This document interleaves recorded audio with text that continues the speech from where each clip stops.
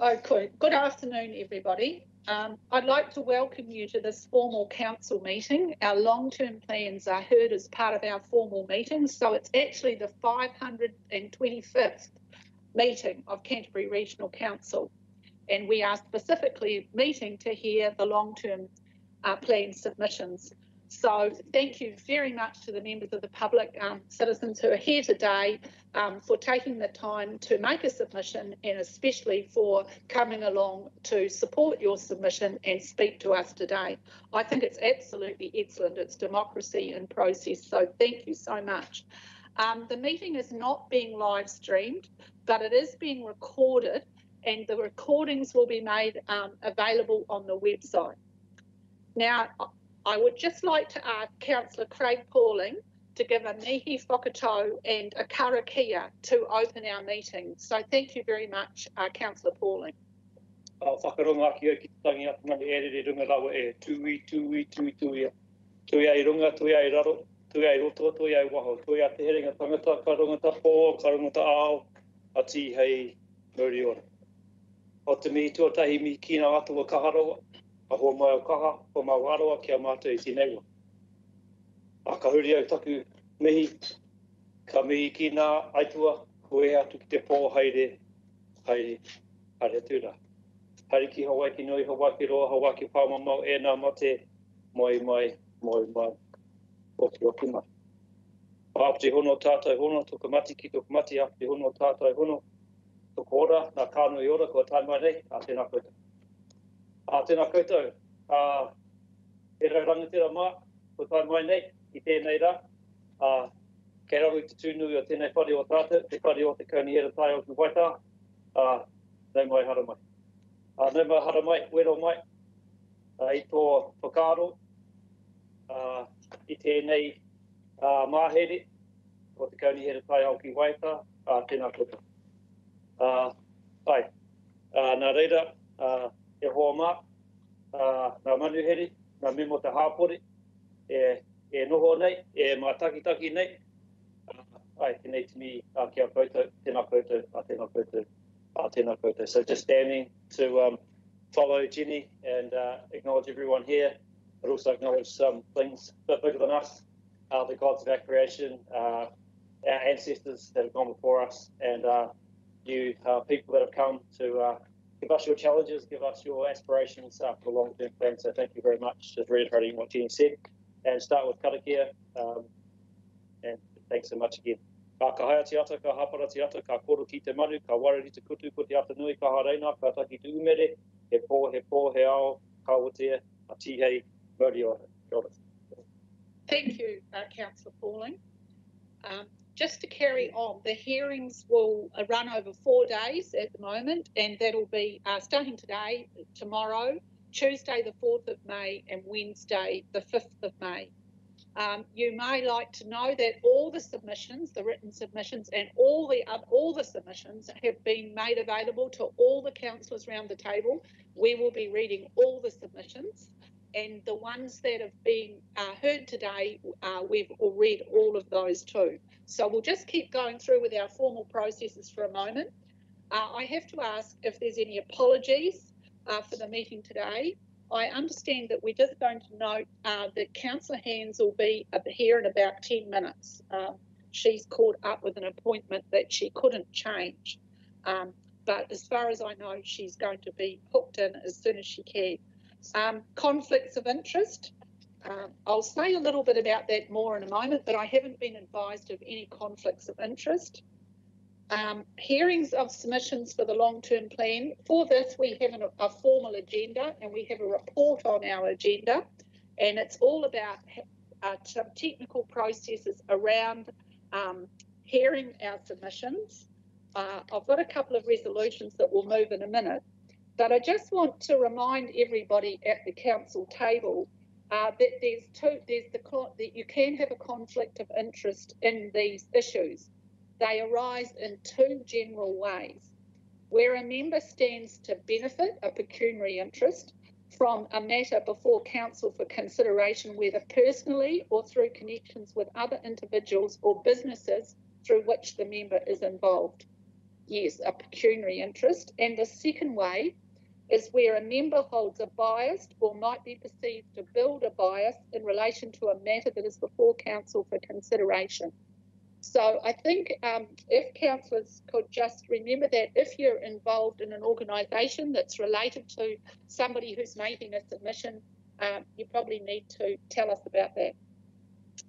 Following the submissions, the council will meet on the 20th of May to deliberate on the submissions, and on the 17th of June, we will be meeting to adopt the long-term plan. So I will just move from the chair that the council receives the report on submissions to the long-term plan, and 2, accepts late submissions to the long-term plan as listed in the report. So we've listed in here some people, it didn't quite get to us on Sunday night. I did get contacted over the weekend. Sometimes, you know, the machine doesn't work right or something happens, and it's seconded by Councillor Peter Scott.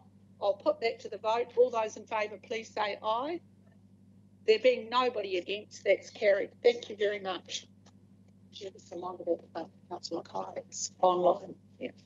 Okay, so we start commencing today with hearing of the submissions. At this particular hearing, for very special circumstances, Councillor Claire Mackay is able to listen online from her residence. Everybody is hoping to be 100% present, but sometimes life intervenes because we are humans as well. So she's at home and she's online. And so we have some submitters online too. And as you can see a photograph of Mr. Ted Howard. I'm sorry you have to be up there all this time, Ted. But if you're in the room, they could see you too, just not up here. He's online and he's going to be our first submitter. So besides all the reports and the submissions being made available to us on a thing called SharePoint, which we can all look at, there's an update has been circulated to councillors as well, any updates. So staff have got us really well organised, so nobody has to worry about that. We have also got a new submission for today, submissions that added some last week to the hearing process, plus the full attachments of any that were missing from our schedule have now been provided for us by staff. And one was submission 680 from the Vice Chancellor of the University of Canterbury. So just getting back to how we're going to receive your message today, each person has 10 minutes. I'm sure you probably already know that. And then councillors can ask questions, mainly about clarification. There won't be any debate on submissions during the hearing. But as we said, the council will meet on the 21st of May to do those deliberations. If we do that, we won't have time to get through all the people who've wanted to submit. Louise, who works up the front here with me, Louise is the council secretary, and she has a bell, and you will get the bell rang in the middle. When are you going to ring it, Louise? 9 minutes in. So if you hear that, don't worry. Yeah, but we're not going to be like, you have to stop within about a minute and a bit, if you know what I mean. Don't have to stop suddenly. So I think that's all I've got to say at the moment. So yes, Councillor Pauling. I just wanted to raise Nuttall Cranwell's apologies. He's had a take, so just yes, I'm sorry about that. I've missed out Yayan Cranwell's. Yayan is Tumu Taia Mana Whenua expert. He normally sits there, but he's absent for another, as explained by Craig. No one else. I haven't missed anybody else, have I? All right. Right. Welcome. We'll start. Welcome, Ted. I hope you can hear and everything. I saw you waving out to me before, so we've all read the submissions. So over to you to make some points to us. You can start now. Thank you very much, Jenny. Yeah, thank you for this opportunity. I appreciate that. Just hang on a minute, Ted. I think we might need a bit more sound. Can everybody hear that? So could we get a bit of technical support with the sound? Just hang on a minute. We'll try and get it fixed at our end. Is it us? Who's the problem? Who's helping? I hope so.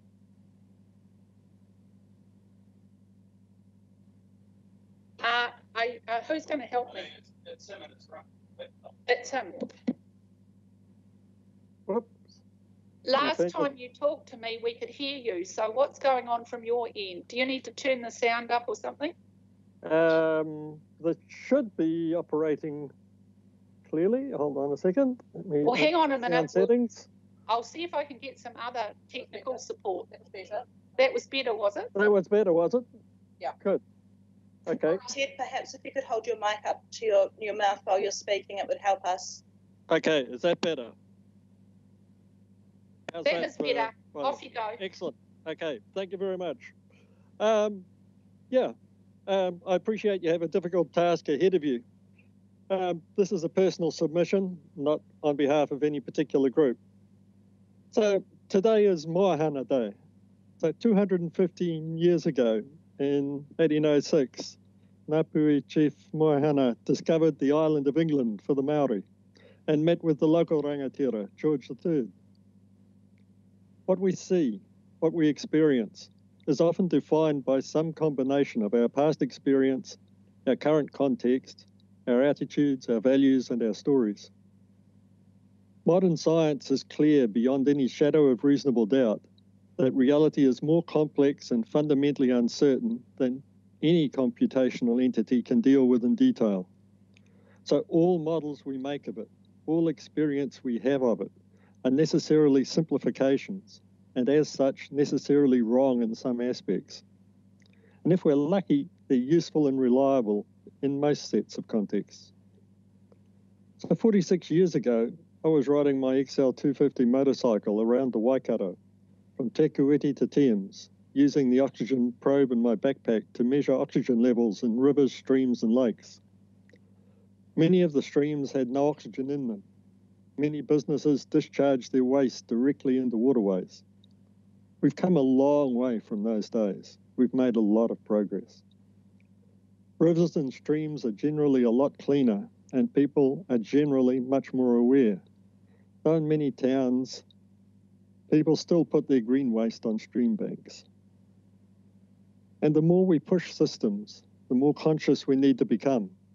And here in Canterbury, recent changes in farming practice are creating issues for groundwater in particular, which are difficult.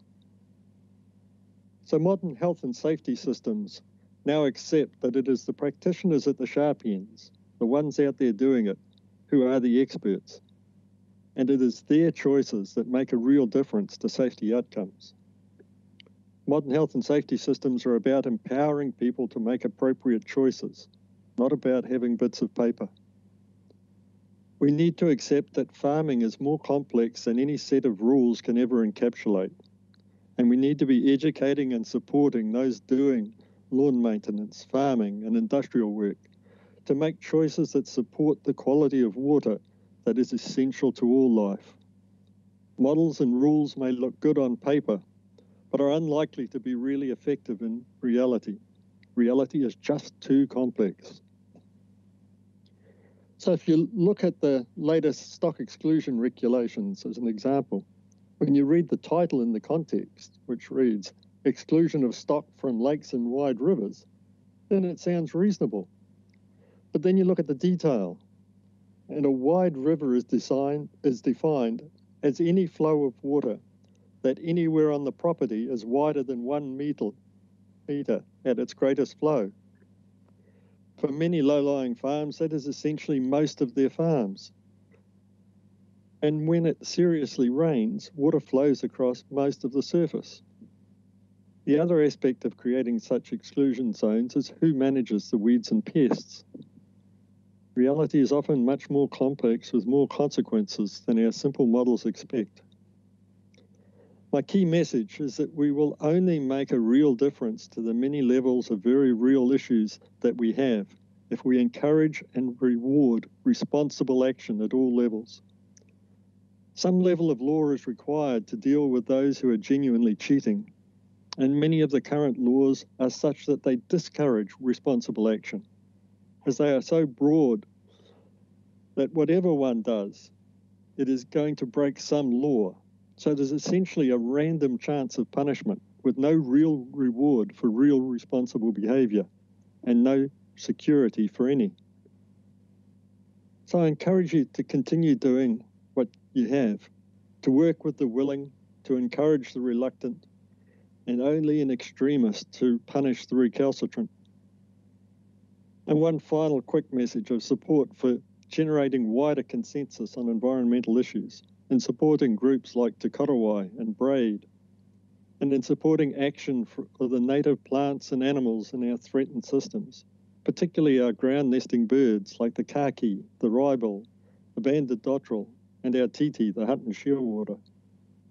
Cats, rats, stoats, ferrets, pigs, hedgehogs are all predators that these birds have no natural defence against. So thank you for your time and consideration. I appreciate the many levels of difficulty you face, and I wish you well in your deliberations. Thank you. Thank you, Ted, for that submission. Is there any councillors that wish to ask a question of clarification from Ted? Councillor Lan Farm. Kia ora, Ted. Thank you for that. I just wanted to clarify from your submission, because when it first talks about which of the proposed options you'd like to see us progress with, it has other option, and then you talked quite a bit what you've just talked to today. But then later, when it talks about whether the option 1 is affordable, you've got option 1 you think is affordable. And I'm noting, from your comments that this is a much more complex response than, we have in this long-term plan. So are you saying generally you're encouraging us to have a change of framework, or are you saying you believe we're on the right track and you think expenditure in these areas like climate change, like biodiversity, is one way to achieve what you're trying to say here? Or are you just saying it's complex, it needs a whole framework change?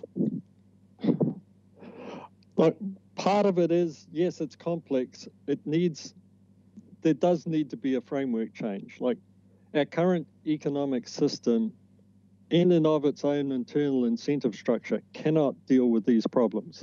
They are of a different order of complexity. So we cannot rely on the market to solve some of these complex issues. We need to have fundamentally cooperative responses, and that requires of every one of us that we exercise responsibility to the best of our limited and fallible abilities. So I'm encouraging you to continue educating. I'm warning against being too hard on people with regulation, which I can tell you that most of the farmers I know think that these regulations on farming, on stock exclusion, they're just completely unworkable. Whoever wrote them has no experience of either water or farms. They just can't work. It essentially makes everyone breaking the rules, and that's not good. There needs to be respect for the rules, and there needs to be respect for getting the outcomes we all need. So insofar as Ekant has been encouraging responsibility, I urge you to continue down that road. But I'm very scared about the level of rules and the number of people who are urging people to be strict about rules, because that can't work. It must fail, and we need it to work. Thank you, Ted. We have one more question for you from Councillor Vicky Southworth. So thank you for that, Ted. I noticed in your submission you used to say that you can afford the rate rise under option 1, but for many that are less fortunate, that could be a struggle. And I'm just wondering if you can identify who you specifically think of in your community when you make that comment, and also if you have any suggestion for us as to how we can make this more affordable. That's a really hard question, because what I see happening in our economic system is that automated systems are decreasing the utility of labour. So incomes generally are going down, and that trend will increase. So we need some sort of system that is something like a universal income to counter that. If we had a universal income, then this would be affordable for the less fortunate, for those that are on lower incomes. But right now, any increase in costs and any increase in rates shows up as an increase in rents at some point. And so, like for me, I own my own house. I'm essentially independent. It doesn't bother me one way or the other what you do. It's tiny. But that's not the case for most people. Thank you very much, Ted. I don't think we've got any other questions, so thank you very much for your time today. You're welcome to stay online and listen in.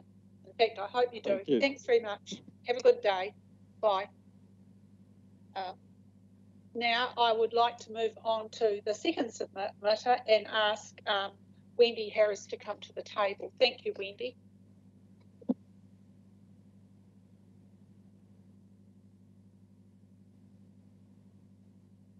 Just while you're getting ready, I just want to restate that we have all read your submissions. So any main points you can make or however you want to present it, that will be good with us. So thank you very much for coming in today.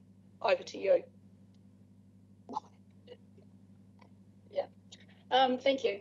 As you said, I'm Wendy Harris and this is Noeline Francis, and we're here representing the Silverstream volunteers group. So I thought I'd just give you a little bit of background about our group and what we're doing. So the reserve is located in Waimakariri district, southwest of Kaiapoi. It's 2 pieces of land, basically that run alongside the Silverstream, which gives it its name. And the group have been operating for about 15 years. We have a good number of volunteers who come at different times. There are organised meetings every Tuesday and Sunday, and people turn up as and when they can. Some people like Noeline here are very dedicated and come every Tuesday and every Sunday, I should say. And then other people like myself turn up when we can, which is about every 2 to 3 weeks from me. But we have enough people that we have a good group most days to turn up and do some work at the reserve. We also have good links with other groups in the community. We have the Student Army comes along sometimes to help. Some of the local schools come and help, and other groups come along, and we have they give us some help with the work we do, and we provide a bit of training and that sort of thing. We also have links with local businesses as well. There's a local contracting company who come and help us. They bring some of the heavy machinery down and mulch up branches and so on for us at times, on a regular basis actually, and then we spread the mulch around the new plantings that we're putting in. So as a group, we're quite well established, and we operate quite well. We're quite self-sustaining at the moment, and some of the things that we're asking for in our submission are actually more technical assistance. So there's a couple of things here. We're looking, we'd like to get an ecological assessment, a comprehensive assessment done of the reserve. We know there are some rare and threatened species in the reserve, and we have had some advice about how to manage those parts of the reserve to help those particular species. But there may be other things there that we're unaware of, and so we may even be doing things that harm those species just unwittingly. So we'd really like to know what is there so that we can help those species the best we can. Now, we've submitted on the Waimakariri District Council LTP as well, and we've put in the same request to them. We know that their in-house ecologist can do most of the work, although we know they're able to. They haven't actually agreed that they're going to yet. So the bit of it that we're asking you for is I'm hoping that you have a lizard expert on your staff, because the person at Waimakariri doesn't have that particular skill. So we'd really like somebody to come in and do a lizard survey for us and perhaps give us some advice about how to manage any lizard species that we find, so to help any of those kind of species. And along the same lines, in terms of technical advice, there's an area in the reserve called the Fen, which is a low-lying area, has some wetland ecology and so on, and we're wanting to do some restoration work there. We haven't really done a lot there to date. We don't really know that much about what to do with the area. We kind of keep the weeds down and keep it under control like that. But again, some technical expertise and advice to get us started about what to do would be great. And then we're quite capable. We can run with that. We have some I guess, amateur ecologists in the group who could take that advice and then really help us as a group to go from there. We just need a bit of a push in the right direction, basically. So that would be really useful as well. The last thing that we're asking for is to do with access. Now, the reserve is in two parts. There's an east and a western part, and they're separated by a piece of Crown land. And there's a salmon fishery on that piece of Crown land. And it used to be administered, or the reserve used to be administered by NIWA, but it has passed to DOC now. We'd really like to get access through that. It's a very popular area for walking, both the east and the west parts, and it would be great to get a link through. And now that DOC are managing that Crown land, we think it's a good time to approach them, because DOC obviously have their own objectives around providing for public access, which we think this will align really nicely with. So again, we've put this request into Waimakariri District Council as well, and I think it probably needs one of the councils to take the lead, but having support for both councils for that access, I think would really help push the case for it. So those are the three things that we were asking for. I'm happy to take any questions. Well, thank you very much, Wendy. I'm glad to hear you've put them in to Waimakariri Council as well. So we've got two questions, I think, one or maybe three. One from Councillor, no, you've had yours answered. Councillor Grant Edge, and then Councillor Darnfarm. Thanks, Wendy and Noeline, and sounds like a really amazing work that you're doing on the reserve. I just wanted to ask, are you aware of the Zone Committee, the joint Ekant Waimakariri Zone Committee, and the work that they're doing on a project called Clean and Green Silverstream, which actually aims to coordinate a larger project, almost linking Kaiapoi along the river through that reserve. And I just wondered if it would be useful for you to contact them and, in terms of a joint working party, but they've been working on that for quite a number of years, jointly with the District Council. And it's, it would be useful, I suspect, for you to align with those, with that group. Yeah, we were aware that, I think some time ago, possibly 20 years or so ago, there was a push to try and get a link right along the stream from Kaiapoi. And I think there were just difficulties with negotiating with different landowners and so on, but I wasn't aware that that it had started is it an active group now? It's a project through the Zone Committee, and it's been managed by our area zone manager, and they've been doing that for quite a while. So I'm not sure which stage it's at the moment, but it's certainly an active project that's being pursued. We'll just stop there, Grant, at the moment, thanks. So we'll take that on board. So thank you very much. Councillor Darnfarm. Right. Mine was actually in a similar vein. Congratulating you on the collaborative way you've brought this initiative forward. But yeah, I was also going to flag the Zone Committee as a way that there would be regular staff involvement and something that you could really develop over time. The Zone Committee is also open for new members currently, if you're interested. All right, so we'll be putting you in touch with them through the staff. Thank you very much. This is just questions, councillors. Councillor Ian McKenzie. Well, so mine is just a question, apart from congratulating you on your efforts, but have you approached DOC yet about access to the Crown land? So you have no position as to what they're... Cool. Well, I just want to say thank you very much, and I'll just let you know I don't think this is a conflict of interest, but I spent New Year's Day with my wider family and some young children in the reserve. It was fantastic because hardly anyone else was there, but there was a huge brown trout, and it just looked so clear and lovely, and I thought things were going very well. So thank you both very much for coming in.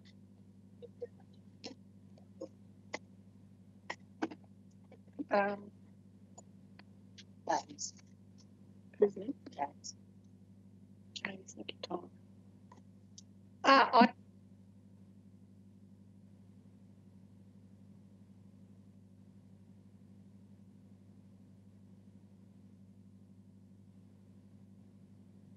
We'll just get you to pop this the mic on, the speaker on when you get up there, please.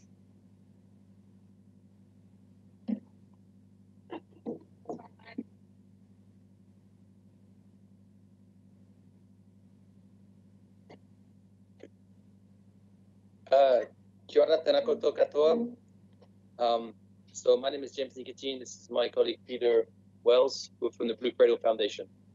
So tēnā koutou katoa, ko Mont Blanc te manga, ko Lake Léman te awa, no French Alps ahau, ko Nikitine tongu, whanau, ko James toku ingoa. Tēnā koutou, tēnā koutou, tēnā koutou katoa. Good afternoon. My name is James Nikitine. I'm from the French Alps and Geneva in Switzerland. I moved here 2 years ago with my family as a recipient of the Edmund Hillary Fellowship.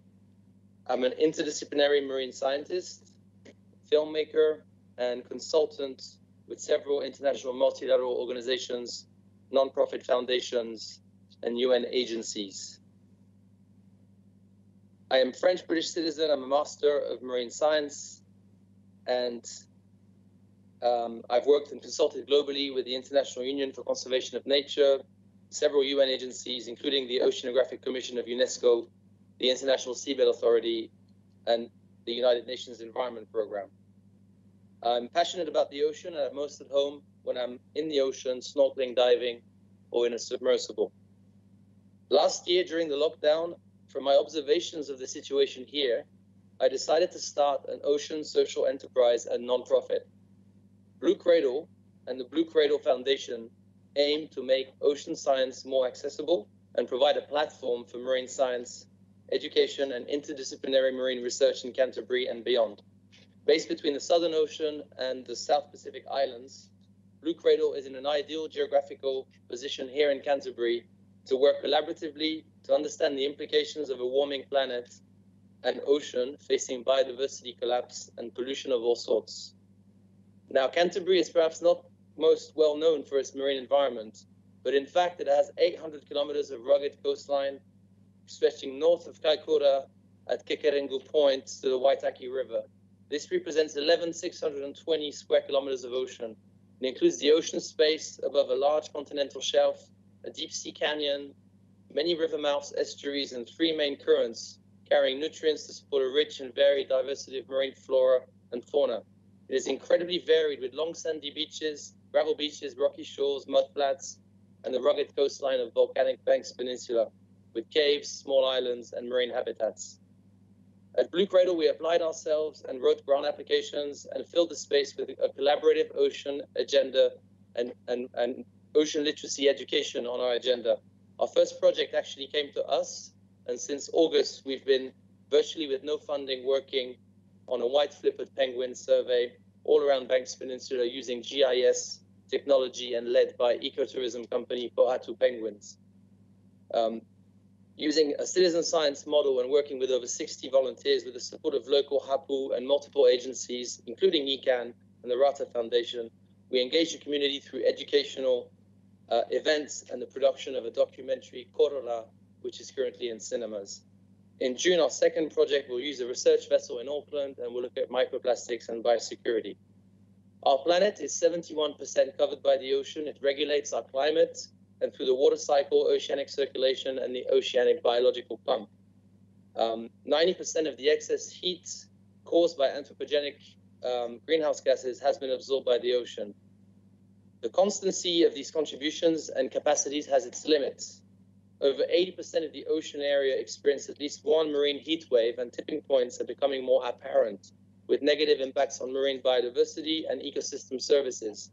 Anthropogenic greenhouse gas emissions are the chief cause of the ocean's accelerating and harmful rates of deoxygenation, warming, and acidification. We need to reduce our carbon emissions, and we still need to draw down the excess carbon in the atmosphere and the ocean. One way of doing that is to protect and rewild a large portion of the planet. Fully protected areas deliver benefits ecologically, but also socially and economically. Many countries around the world have rallied behind a 30 by 30 call to protect 30% of the world's ocean by 2030, and this will be decided at the CBD meeting in China later this year. Ultimately, Southern Ocean Protection and the High Seas BBNJ framework can help us get there. In Canterbury, safeguarding the ocean's health calls for greater efforts to minimize negative effects on land-based human activities, in particular discharges and emissions. The IPCC special report on the ocean and the cryosphere specifically highlights fragmented governance systems as a key challenge to addressing climate change risks, and it is clear that adopting a mountain to sea or ki uta ki tai approach will help this fragmentation. Microplastics, industrial waste, and excess nutrients from agriculture, fertilizer and pesticide runoffs, and sewage carried to the sea and rivers and drainage systems degrade coastal ecosystems, further compromising the ocean climate services. We need much better monitoring systems downstream to inform our management approaches upstream. This ki uta ki tai approach to management is mentioned in the 10-year plan, but needs to reinforce the oceanic component and building capacity in our marine environment to then collaborate between upstream and downstream actors. So in the context of the 10-year plan hearing, I would like to make 3 key points. We request that Ekant, through its 10-year plan, dedicates a lot more energy and funds to the development of a marine environment and biodiversity portfolio or an ocean plan.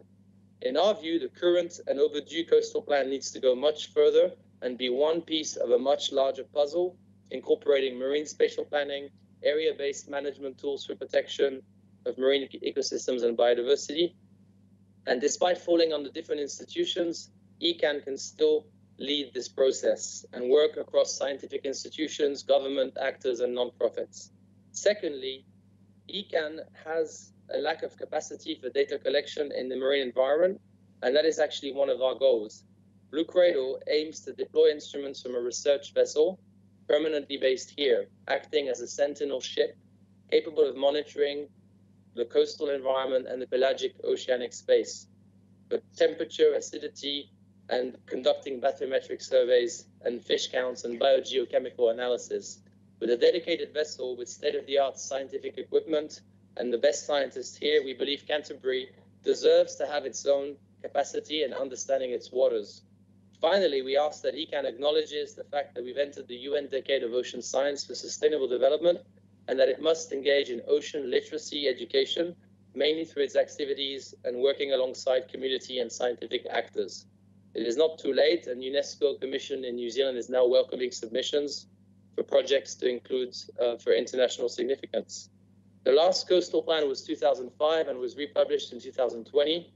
Back then already, a lot has been identified to support the understanding and management of the coastal areas, but crucially, the work done previously does not seem to have looked at marine biodiversity, in particular seabirds, seals, penguins, and have a robust understanding of the biogeochemical climate-related changes. We can make decisions and implement nature-based solutions as they are a critical element in building the resilience of ecosystems, societies, and the economy, following the 2030 Agenda, the 17 Sustainable Development Goals, and Sustainable Development Goal 14, Life Below Water. The only mention of the marine environment in the 10-year plan is on page 21, mentioning managing the coastal environment. It seems really like an anecdote, and it needs to be more acknowledged, as it seems not to even take account of the pelagic area beyond the coastline. Ultimately, the Blue Cradle Foundation is hopeful that by hearing us today, Ekant will get the message to work on this and increase its focus on the issues. Finally, we encourage Ekant councillors to turn to tangata whenua to find appropriate solutions to manage, protect, and restore the marine environment.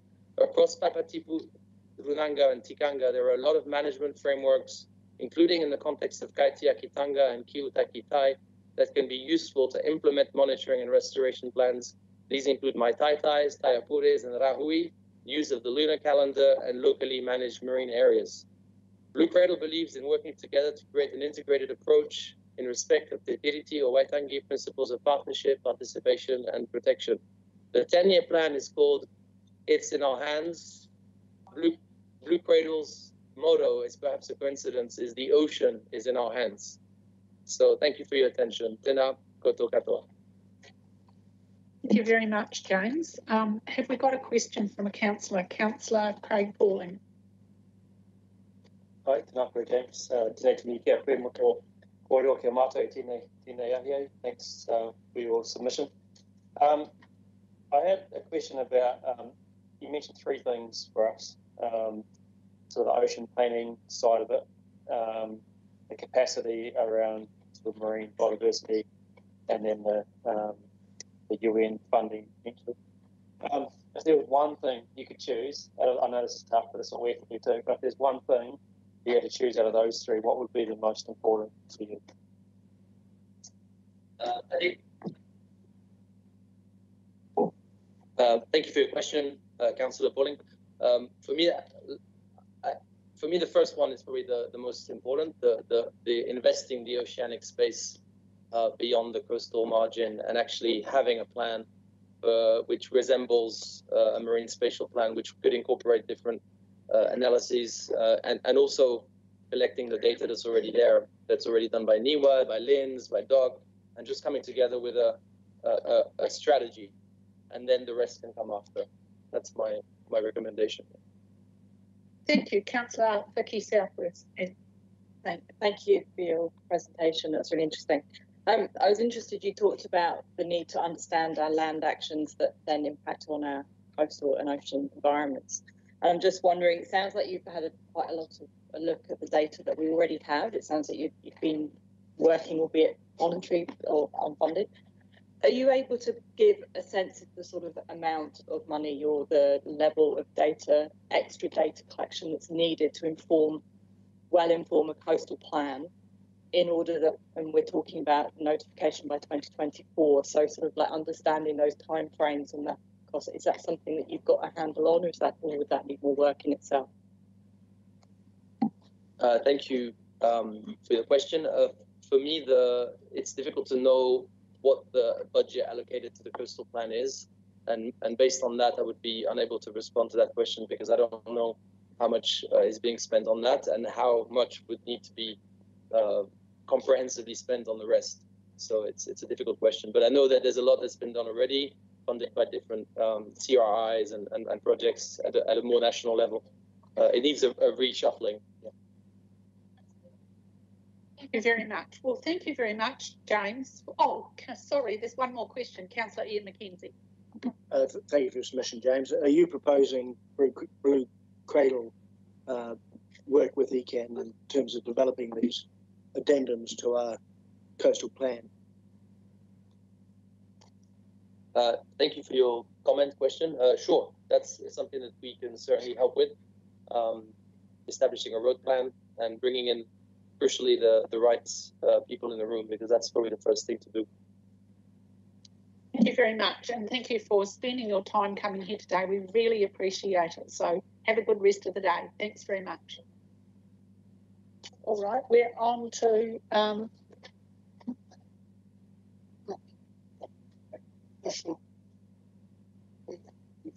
the next submitter will be Nick Ledgard. Did I see Nick there? Oh, there you are. Yes. Thank you, Nick. Just need to turn our speaker on. Michael. Tēnā koutou.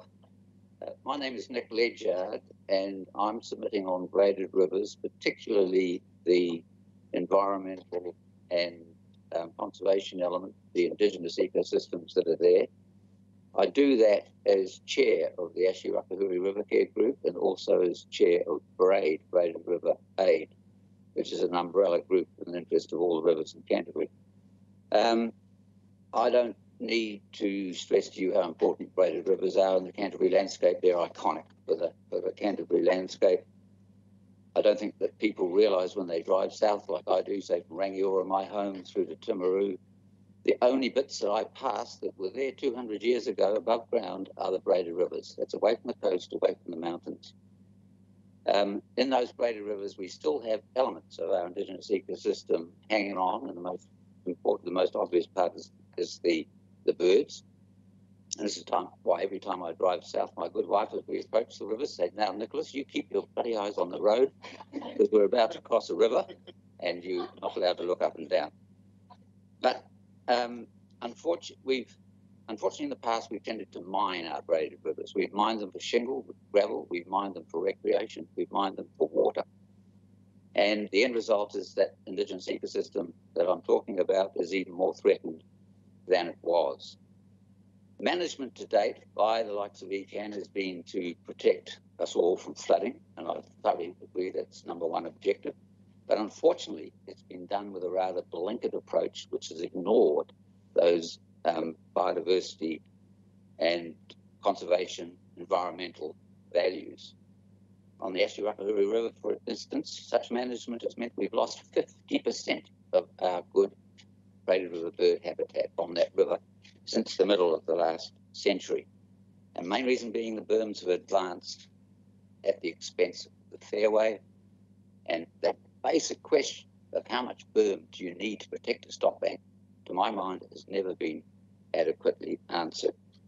On top of that, we're still extracting gravel, and we know in places that has been excessive.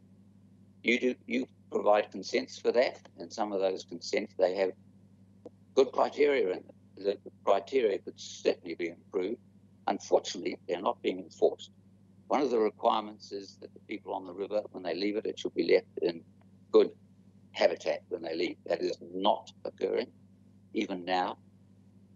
And I point that out as I think it's an area where we've definitely got to improve. Your long-term plan has a lot of very good words in it.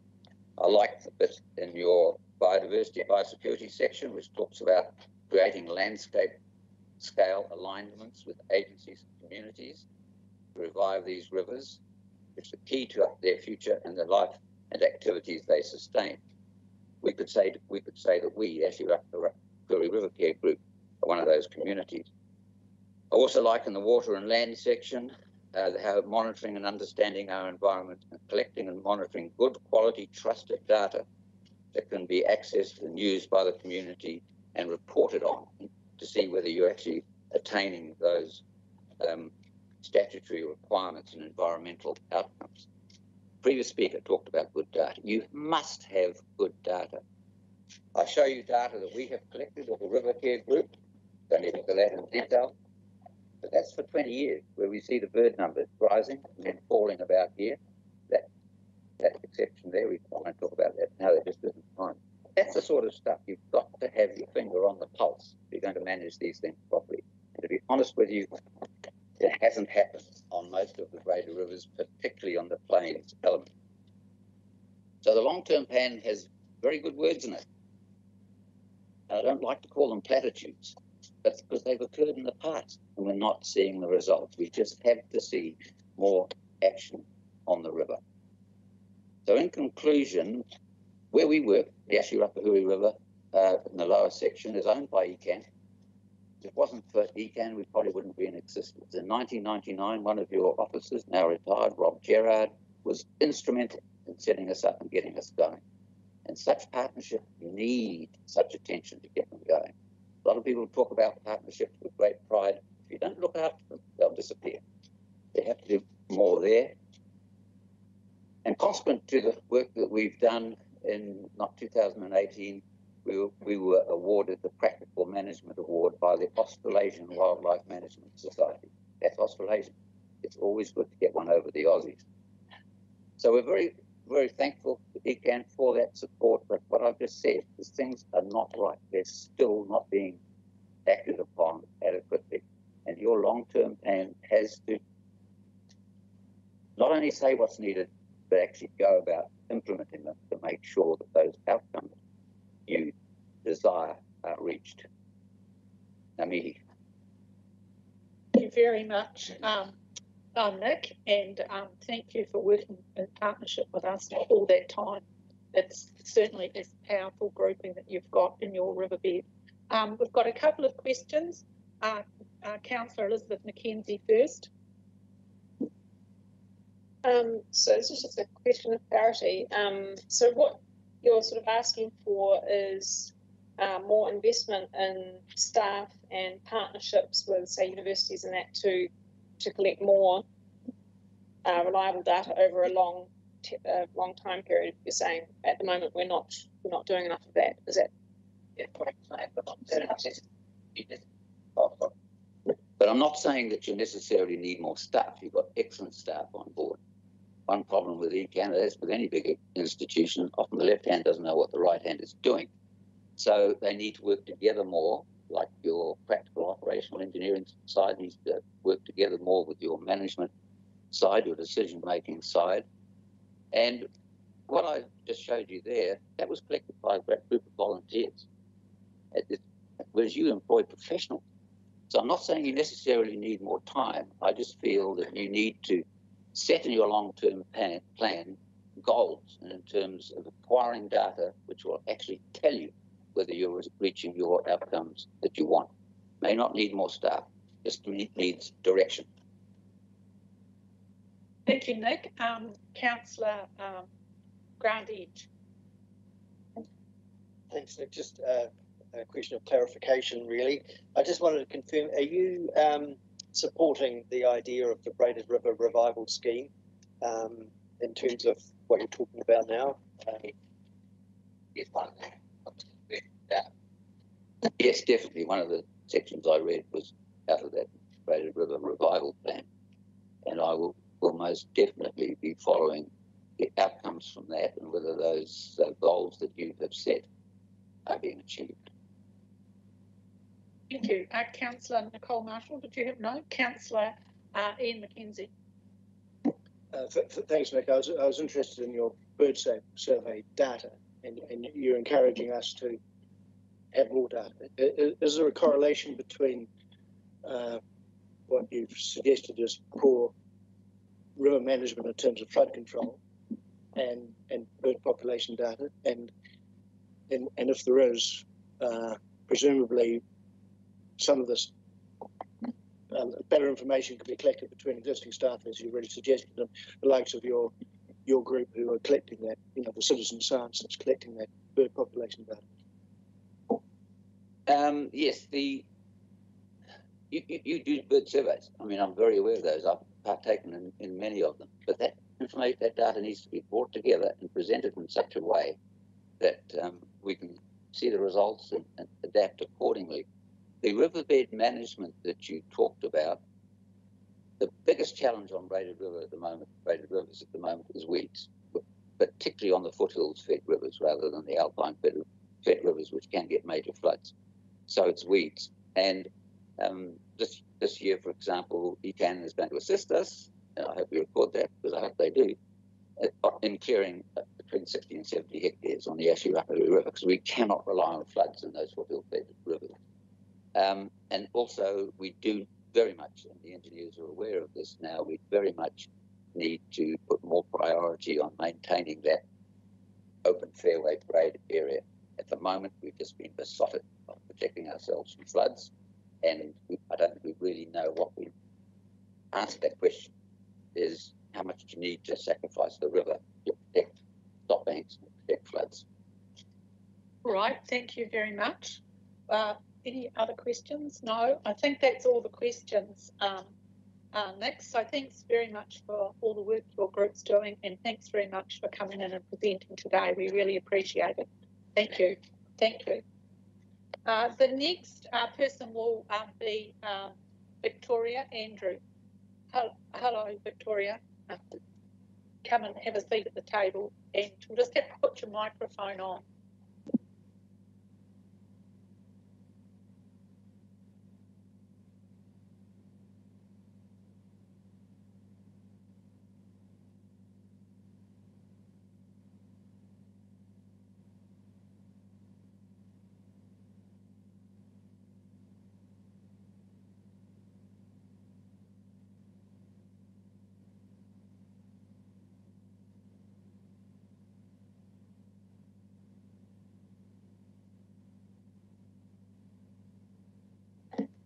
I'm Victoria Andrews from the Akaroa Civic Trust, and I'd like to introduce Mike Norris. He'll be presenting the submission, but I'll be presenting a very brief PowerPoint because we wanted to give you a visual idea of what happens or has been happening and some of the problems caused by mass tourism. In recent years, we've been quite happy to have a reprieve, but we know that will not last for much longer. And we'd like to thank you for the opportunity of addressing you today in person. So just very quickly, there are a number of competing users for the Akaroa Harbor, which we regard as part of our cultural heritage. The Civic Trust has been in operation for over 50 years now.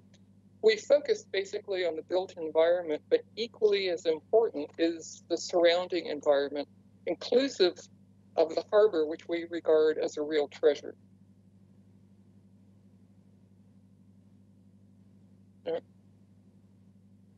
sorry, it doesn't seem to be.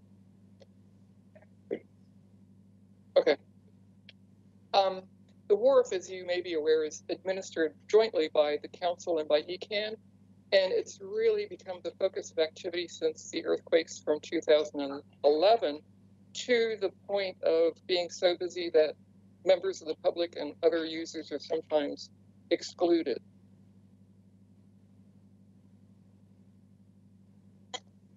And quite often, with the large cruise ships that we had over the course of about 9-10 years, there'd be a large degree of seabed disturbance.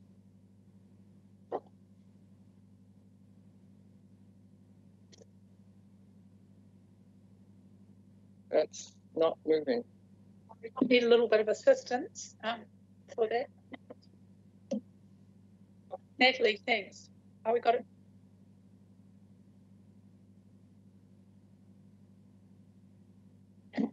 We can't rely on amateur photographs. We can't rely on cell phones. We really need professional, detailed information to gauge the degree of disturbance.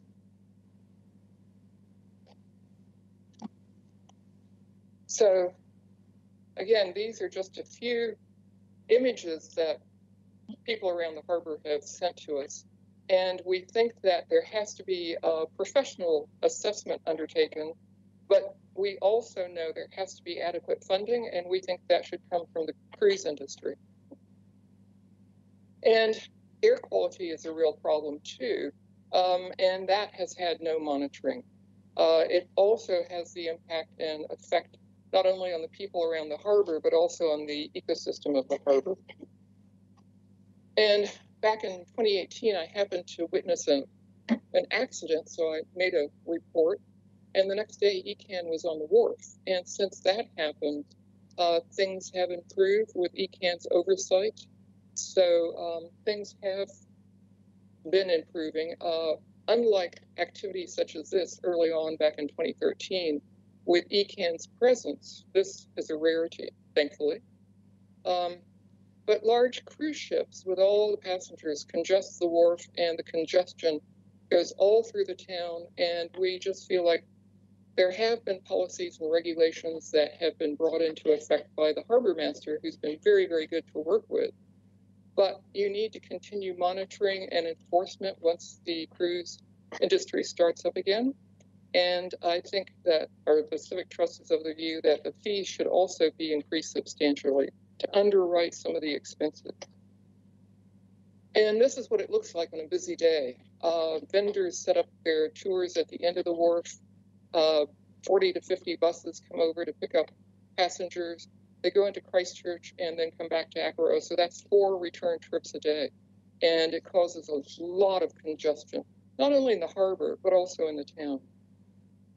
And we just dodged the bullet with COVID-19 when the Golden Princess came in on the 15th of March. And we have had other ships that come into the harbor that have had norovirus, just charging passengers into the town.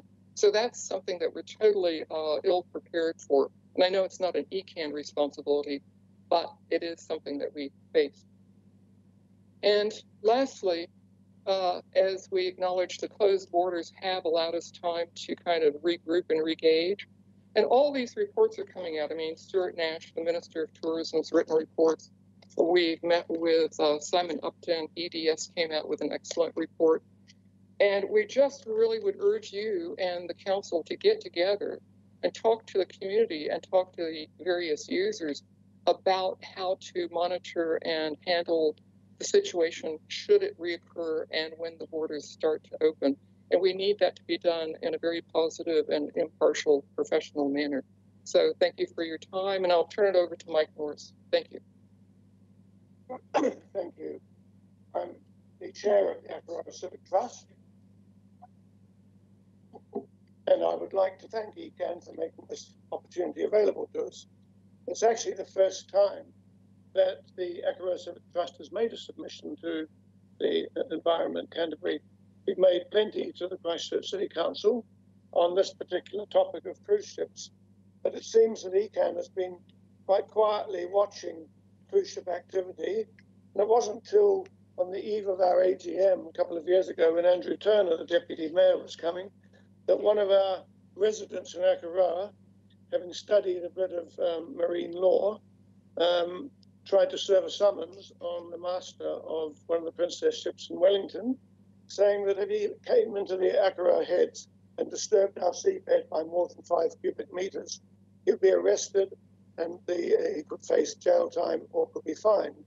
After that, we had 2 frantic calls from the chief of Ekant, and things were sorted out temporarily. But we think the timing is right, because Ekant appears to be stiffening its enforcement of the coastal plan, and it's well overdue. The Christchurch City Council, by contrast, which has responsibility for the type of chaos that emerges on a double cruise ship day, don't seem to be able to grasp that more is not better, and I hope they will be reading Simon Upton's submission that we have to reimagine tourism. I make it clear the Civic Trust is certainly not anti-cruise ship. We're a body promoting Akaroa as a destination because of its virtues, but we are against mass tourism and the strain it places on our resources. So where Ekant comes into the equation is that we want more regulation, particularly of cruise ships and the number that can come in a season, and certainly no double days. Those pictures that you see up on the screen, they're not lying. In 2019, we had 92 cruise ships in the whole season, some of them on back-to-back days, some of them lunatically scheduled to be 2 on the same day and back-to-back. There was massive seabed disturbance, but it seemed that nobody was very worried about that. You can see in the previous pictures that Victoria showed that there was an enormous amount of seabed disturbance. And of course, they sit there all day with their bow thrusters on, belching out smoke. We don't know whether they're using the correct fuel. I know they've signed up to Marco, the new protocol for clean fuel. Up till then, only Milford Sound had bothered to say, well, we won't let you in unless you're using clear fuel. But we don't know because we're not in a position to monitor. And we urge Ekant to step up its monitoring. Now you've got the financial resources to do so. The American government are well into this. I will quote you a letter from the Department of Congress Transportation Department to the chief executive of Carnival Cruises, and they're the biggest in the world. They own Princess, Cunard.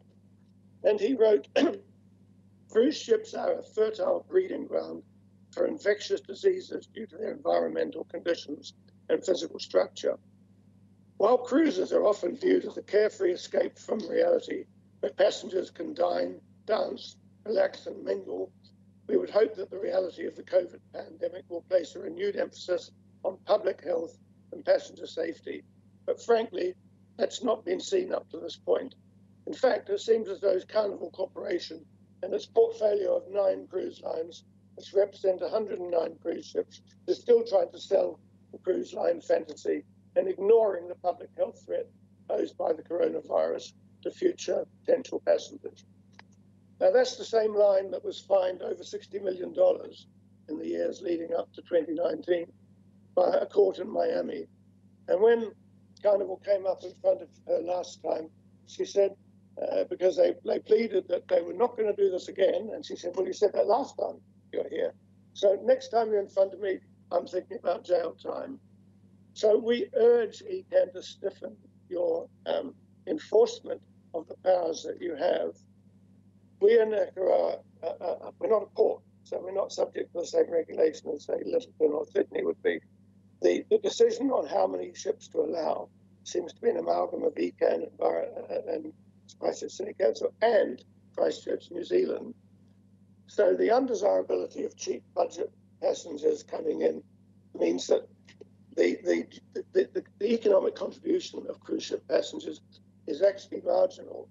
They don't stay for dinner in the evening, they don't stay overnight. On the more budget class voyages, they will at best have a coffee and maybe a snack at the cafe.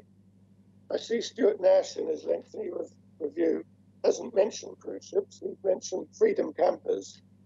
You're going to hear from another of our colleagues later on who represents the Ratepayers Association, and he will also urge you to act as forcefully as you possibly can to protect what we have in Akaroa with the powers that you have. Thank you. There'll be a question from Councillor Ian Mackenzie. Just look, thank you. I'm very familiar with Akaroa and some of the concerns you raised. I guess my question is your objection both of mass tourism from a terrestrial point of view as well as a seaborne point of view, or is it specifically towards seaborne? So if, for example, when international tourist trade opens up again, should it ever open up again, and let's say the cruise ships go into Littleton, would you still be objecting to 200 buses driving from Littleton into Akaroa for the day? I mean, just to get clarity on which are the most important issues? Is it what's happening in the harbour, or what the harbour then transfers back onto land? Well, thank you, Councillor. The answer is both, because the activity on the sea is one thing, but the congestion in the town is another. And if Littleton-based ships then send busloads of tourists back into Akaroa over a road at Gabby's Pass that's really not suitable for massive bus traffic, and they don't regulate where they're going to park in Akaroa, we suggest that the plan should be for them to have them slightly out of town and then shuttle them in. We're going to have exactly the same complaints, that you can't have traffic moving down a very narrow main street with all the buses trying to park there. Thank you. Councillor Councillor Scott. Thank you. Does each ship cause the same amount of disturbance of sediment? No, it doesn't, and a lot of it is weather-driven. If they're fighting a southwesterly and they're trying to get the tenders alongside in the lee of the ship, they have to use their bow thrusters, and they're what's caused the stirring up. If it's a beautiful, calm day, you're not going to see quite the same level of disturbance at the seabed. Well, thank you very much, but that's the end of the questions, I think. But thank you so much for taking the time to come over today. We really appreciate it. It's really good to get locals' perspective on what is happening over there, and we really appreciated the slideshow as well as your words. So thank you very much for allowing us both to submit.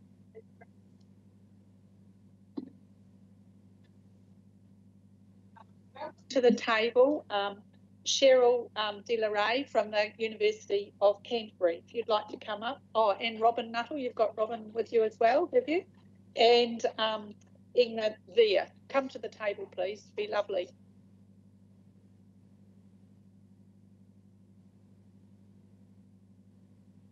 We'll just get you to pop your mic on when you're ready.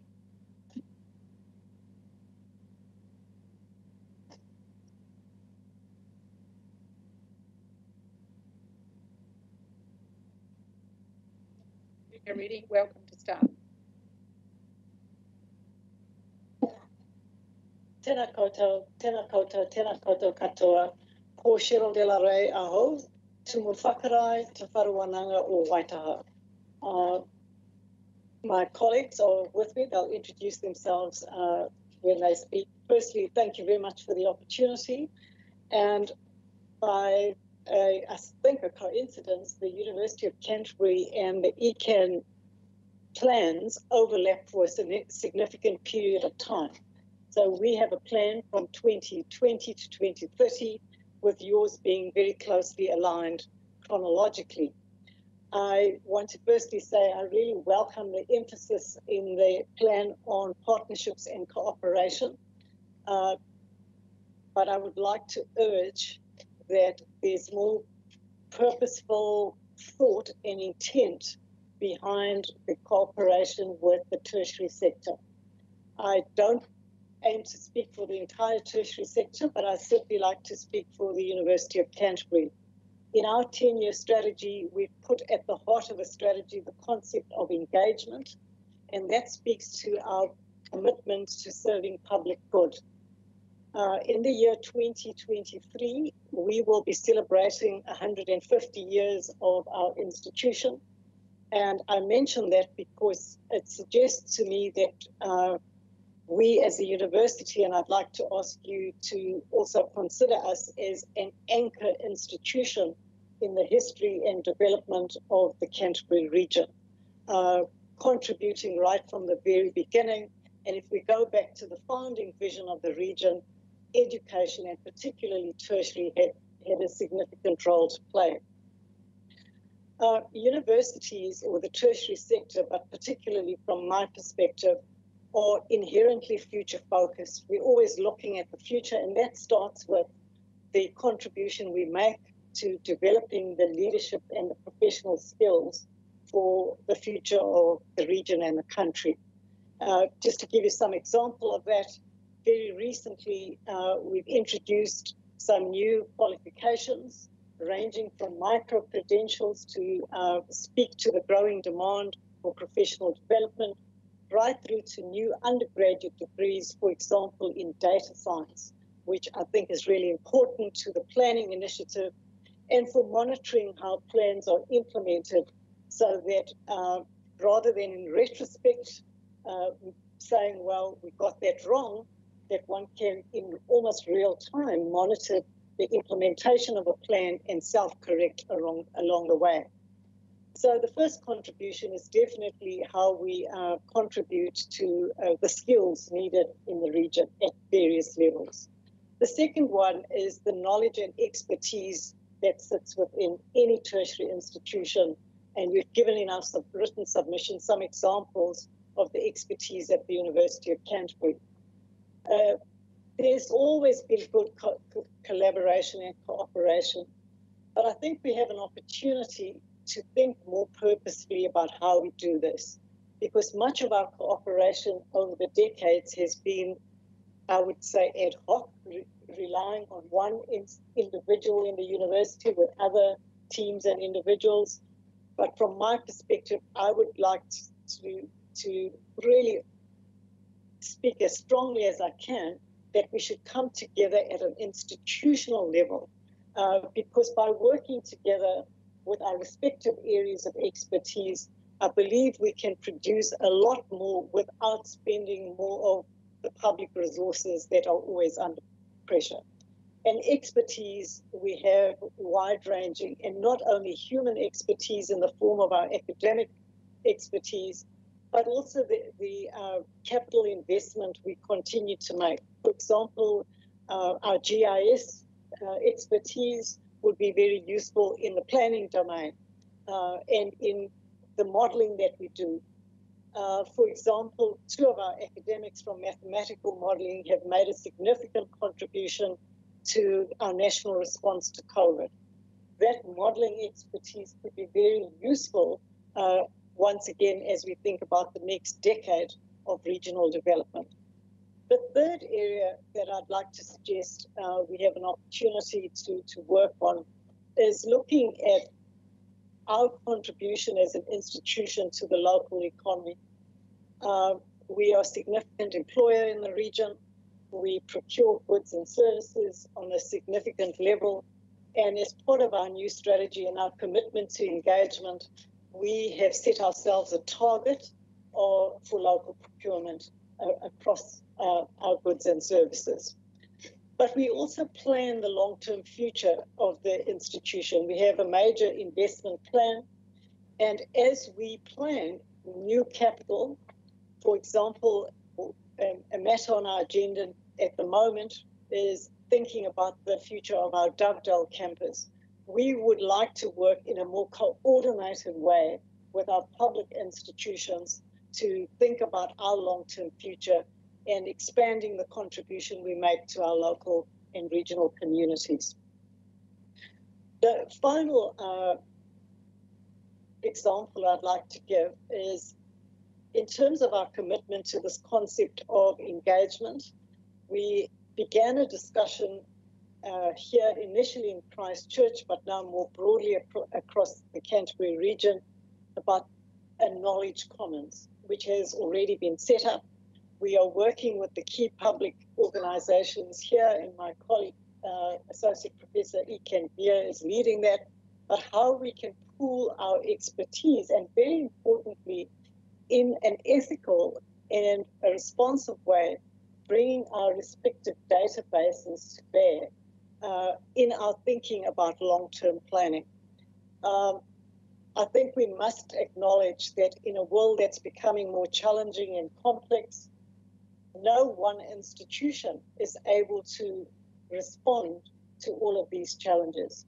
But if we work together in a multidisciplinary, multi-institutional, but in a very purposeful way that is, I suppose, mutually beneficial, we can really make progress. And the final example I'd like to give is with respect to our partnership with Mana Whenua Ngāi Tahu. The University of Canterbury is the host of the Ngāi Tahu Research Centre, led by Professor Tamari Tau, who's also upupu for Ngā Tuariri, and the work we're doing in key areas through the Ngāi Tahu Research Centre, for example, on water and many other major projects, I think is a real opportunity that if we're much more purposeful, we can leverage greater benefit for the good of our communities. If there's time, I'll ask my colleagues to elaborate. Thank you very much, Cheryl. That was a great presentation, if I might say so myself. First question will be Councillor Lan Farm. Kia ora, Cheryl. Thank you so much for that, and thanks for coming with such a thoughtful and I think necessary approach. I just wanted to question a bit more about what the sort of an increased partnership might look like, and is this something like maybe like a formal MOU, or is it more like a governance to governance regular meeting where we canvass types of things? Have you any ideas in that? Well, I think the MOU will be an expression of the intended partnership, but it can be simply left to paper unless we are really active. I use the word purposeful and intentional. I think a governance to governance periodic get-together would be entirely appropriate because it's also about how we choose to focus our resources.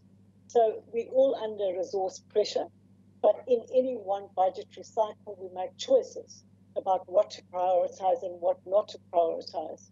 So, for example, we have a small internal budget that goes for scholarships to fund work integrated learning for our students, and it goes for major research projects in the university. If we had a governance to governance or leadership to leadership arrangement, we can meet and think about what your priorities might be, where it overlaps with ours, and that will shape our resource allocation. Just to give you one example, whereas if it's an MOU and a kind of loose cooperation, we will miss out on that opportunity. That's a word, purposeful. I like that word. Thank you. Councillor Phil Clearwater. Thank you very much, Cheryl. That's very timely comments and submission you've made. So I just want to ask you about perhaps some nuts and bolts aspects, like, for example, and just to let you know, like, for example, recently, and possibly a wee bit too late, I hope not too late, we recently had Professor Susan come and talk to us. And I just wondered if there might be other ways that perhaps academics with expertise in particular areas might be able to perhaps be advisors alongside our staff to some of the new committees that we're setting up. That's the first question. And the other thing specifically I wanted to is, could we actually just, besides having an overall plan, make sure that we include at Ekant Canterbury potential for some really good placements and internships for young students? I'm delighted to hear that question or that point. Yes, and what I would like to urge is the suggested governance to governance meetings or joined up planning, if I could call it that way, because for example, from my office, I was aware of what the priorities are for expertise. We would then give that person allocated time and recognize them for their contribution rather than just leaving it ad hoc. So Ekant, sitting alongside me, has been seconded out of his teaching for a period of time to set up the Knowledge Commons here in Christchurch, and we would do something similar to recognise the contribution that our academics would be making as advisors or in other ways. Similarly with placement of students, as I think we're all aware of, the obligations on organisations are significant, the health and safety responsibilities we have, and if we coordinate that effort, our students would benefit, but I think it would simply spread the responsibility, but without taking each other's respective roles. We would demarcate what our roles are. We would respond by placing students in areas where they need it. You would have an opportunity to give us feedback, and very importantly, where there are skills gaps. Universities often get criticised for producing graduates that are not quite ready for the needs of the day. And by working together in this way, it will help us think about our curriculum, its relevance, the quality of the graduates, and whether they are in fact the quality with the skills that you require. Were there any further questions? Well, that seems excellent. Thank you very much. But I want to just say thank you for taking the time to come. And that was very purposeful that you come and you had pre-meeting with us during our consultation period. So thank you very much. And we'll be in touch. So thank you. Kia ora koutou, ngā mihi nui, and we have copies of our strategy if anybody would like one.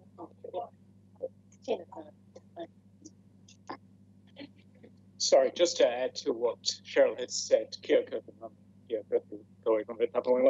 we know that the university is a complex and large place to work with, and sometimes you will have direct replacements or people that you work with. If at any point you don't know who to go to, luckily you can go to Cheryl. Apparently, I was going to offer my services. I've got a very weird name and easy to Google, so feel free, and we'll put you in touch, because as much as we are an engineering and science university, we are a complete comprehensive university, so there might be a social science perspective or business perspective that will be able to be useful. So please do come and ask for help. Thank you to the Encore institution at Canterbury, one of the Encores. Thank you very much. Bye. So the next person who's going to come to the table is Keith Townsend. Thank you, Keith. And you'll just have to press your button so your speakers comes on. Thanks very much.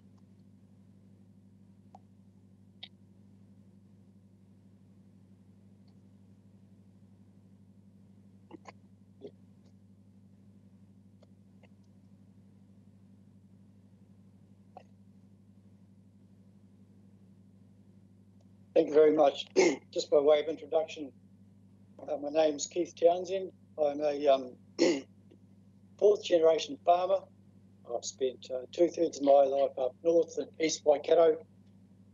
I've spent 25 years here in Canterbury, and I just thank you for the opportunity to be able to speak on behalf and give you a rural perspective of what I see coming and how we can avert the problems that I do see.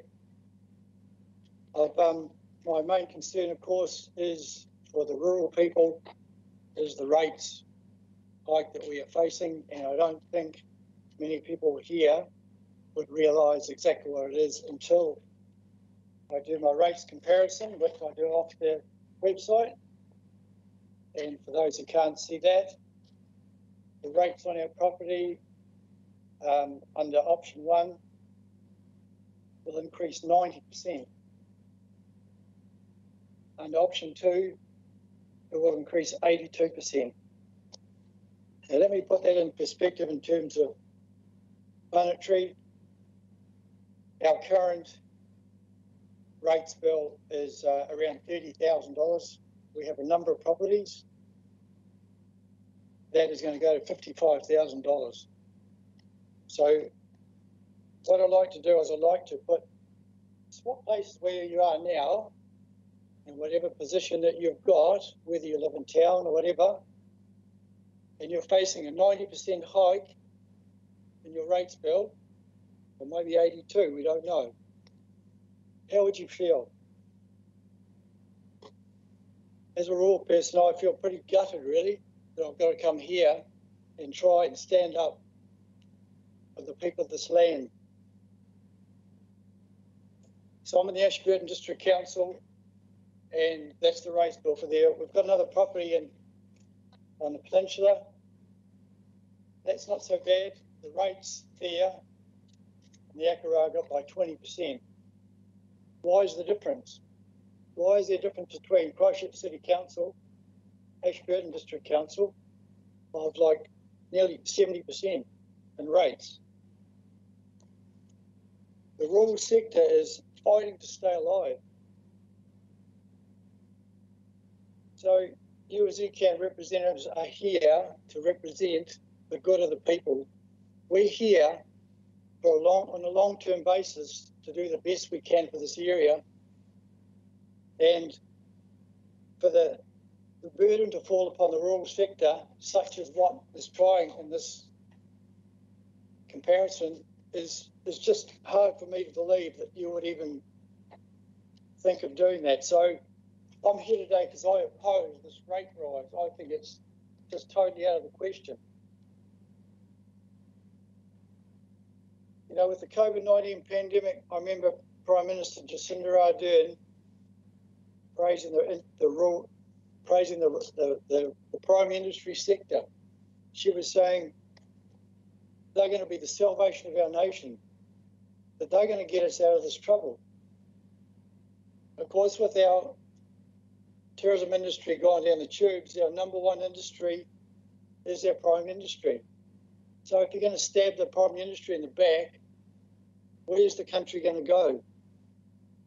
You know, we've got dairy, we've got meat, we've got wool, we've got horticulture, we've got forestry.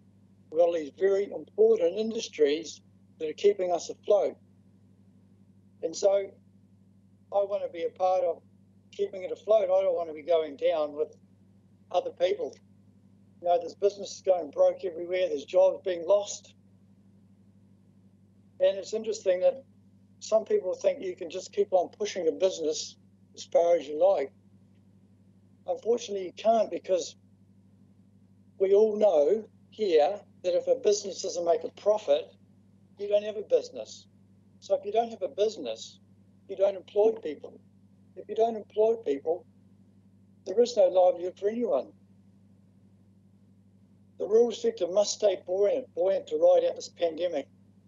And this is really making it impossible. If I've got a $25,000 rate increase, how am I going to budget for that? How I can control the costs of my inputs, my fertiliser, my sprays. I can control things, but you cannot control your rates.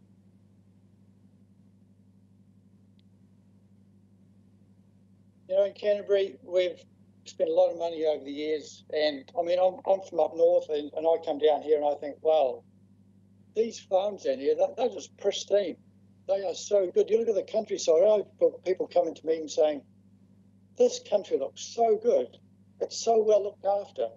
And I think what people forget is that us rural people, we're generational.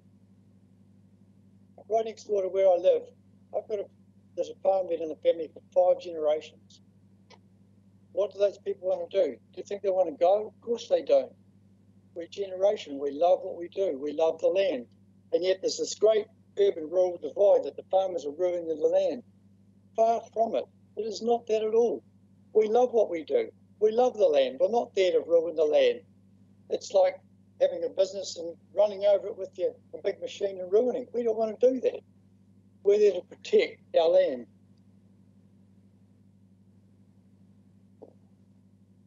So in Canterbury, under the Canterbury Water Management Strategy, under the Land and Water Regional Plan, we've set in place rules that equal to the Essential Freshwater Plan.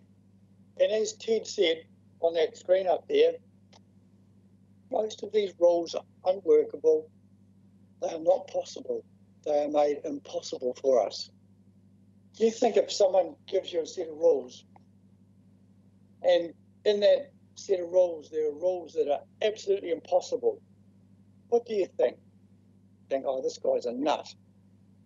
But you think, oh, well, we'll have to work our way around it. We can't work our way around it. You only work your way around a rule that is just impossible. It's not even rational. And as Ted said, there are people in Wellington that don't even know what they're talking about. The farmers know how to organise their own farms, how to make them workable. We don't need someone in Wellington to tell us what to do. But anyway, just getting back, under the water management strategy, the Land and Water Regional Plan, these rules are equal to those for the essential freshwater. We've invested 55 to 60 million. Central government needs to be made aware of what's happened in Canterbury, what's been done. We are way, way ahead of every other regional council in this country. And I think we can be very proud of that, and you as councillors can be proud of it as well. But what we need to do, we need to push back on what central government are trying to do under the Central Freshwater Plan and say, look, we've already done this. We don't need another $40 million to change the name. The rule's already in place. And so that's what I would like to see. There's no benefit by spending another 40 million if we've already got them in place. So please push back against central government because we don't need them. We've already got them there.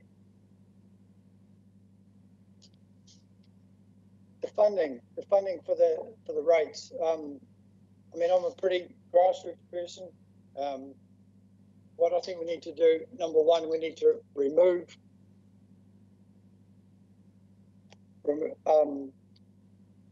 for environment schools. We don't need to teach environment schools. The Ministry of Education can do that.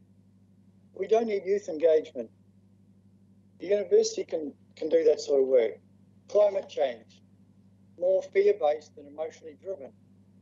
We can't be spending lots and lots of funds on these things that we really are not tangible and we don't know if we're going to get a reward from. And as a ratepayer and as councillors, we need to work together to be able to get the best result for everyone. So as a rural sector, we're being targeted and unfairly burdened. Now, why should we, as a rural person, be increased with a 90% increase in our rates when people in Christchurch City are maybe 5%? I don't know. I don't know exactly what the figures are. But it's just not fair. We've been singled out for compliance increases. Our irrigation rates are going up to $250 per site now to get monitored. Essential freshwater legislation has been targeted as rural. Why are we being targeted all the time? What do I propose? I propose, number one, a maximum increase of 8%, which is in line with other years. Why do I propose that? Because we're okay with a rise, but we're not okay with a 24% rise, and I'm certainly not okay with a 90% rise, and I'm certain that none of you would be happy with a 90% rise in your rates either. The UAGC is currently at a rate of $22 per household, I understand. The recommended increase was to be $144. I understand that the Selwyn District Council, Hurunuri and both in Ashburton are all in favour of an increase to $144 a household. Okay, I've said let's go somewhere a bit down, and I'd say $110 a household. If that was the case, at least there's going to be a bit of even spread of the rates, not all to the rural sector. But the third thing I propose, no capital borrowing to fund rates. Capital for libraries, swimming pools, capital items, that's fine. But for anyone here who's run a business, you know you don't borrow capital to run your business. So you do not borrow capital to run your business. What would I like to see? The social impact on what's happening in the rural sector is so great that it is creating real angst amongst rural people, farmers, people who love being where they are. We feel we're being attacked. The urban-rural divide, I was hoping would mend, but it doesn't seem to be. We seem to be attacked more. I'd like to see the rural-urban work together, as happens in Australia. If you're familiar with Australia, they love the farmers.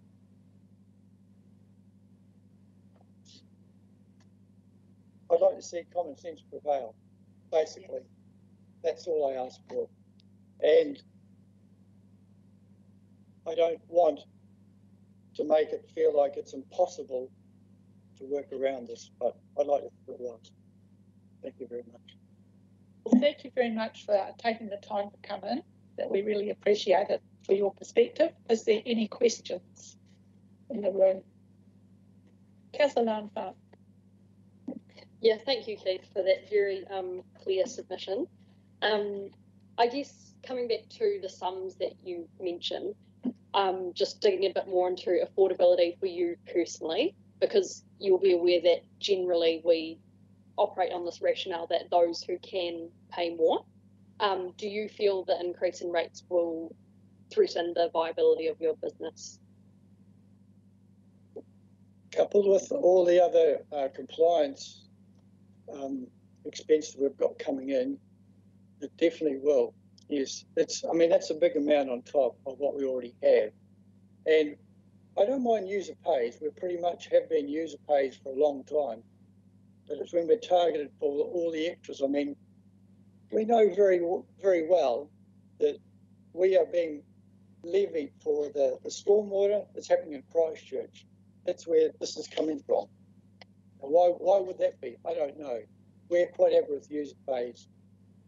I think this is a huge noose around our neck that we've got to try and deal with. Yes. Much, Councillor Phil Clearwater. Thank you, Keith. Clearly you are not happy with option 1 or option 2. I understand that clearly. So I just wondered, though, to help us to perhaps get to where you'd like us to get, what would there be in option 2, if you were in our position, that you would cut out? I can't really answer that because I don't know how this is made up. I don't know where the funds have come from to get to the rural sector. Where's it being drawn from to get from the 24% to us, where ours is 90%? What are we actually paying for that we don't know about? Because as I said, we don't mind paying for what we use, but where's it all coming from? Why is it lumbered to the rural? An example, I guess, the fresh reforms, but are you suggesting that we take that out? I don't want to put words in your mouth, but I'm just wondering, are there any specific kind of areas that you believe that we could reduce their spending or cut it out? Well, I have already put a few of those in terms of environment, schools, youth engagement, climate change. Option 1, but I'm not looking at option 2. Right, well, thank you very much. Councillor Elizabeth Mackenzie. I just noticed something when you held up your thing, and I noticed that there's actually not much of an increase in your general rates, but there's a huge increase in your targeted rates, and those are normally in your local area, so something like the managed aquifer recharge project or something like that. So flood protection. Yeah, flood protection. Well, thank you very much. Yeah, so I'll just explain that. What we'll do is we'll follow up in writing for you around that and give you the explanation for those particular rates along the outline that Councillor Mackenzie is saying. But we'll be following that up with you. So we haven't got time to discuss all that today. But we really appreciate that. Did anybody else over here have a question? All right, well, thanks very much for coming in. It was great. It's good to hear your personal example. So thank you. Thank you for listening to me.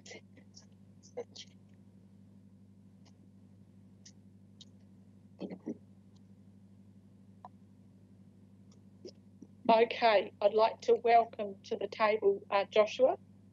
You might give me a lesson in how actually to pronounce your name because I'm not certain. So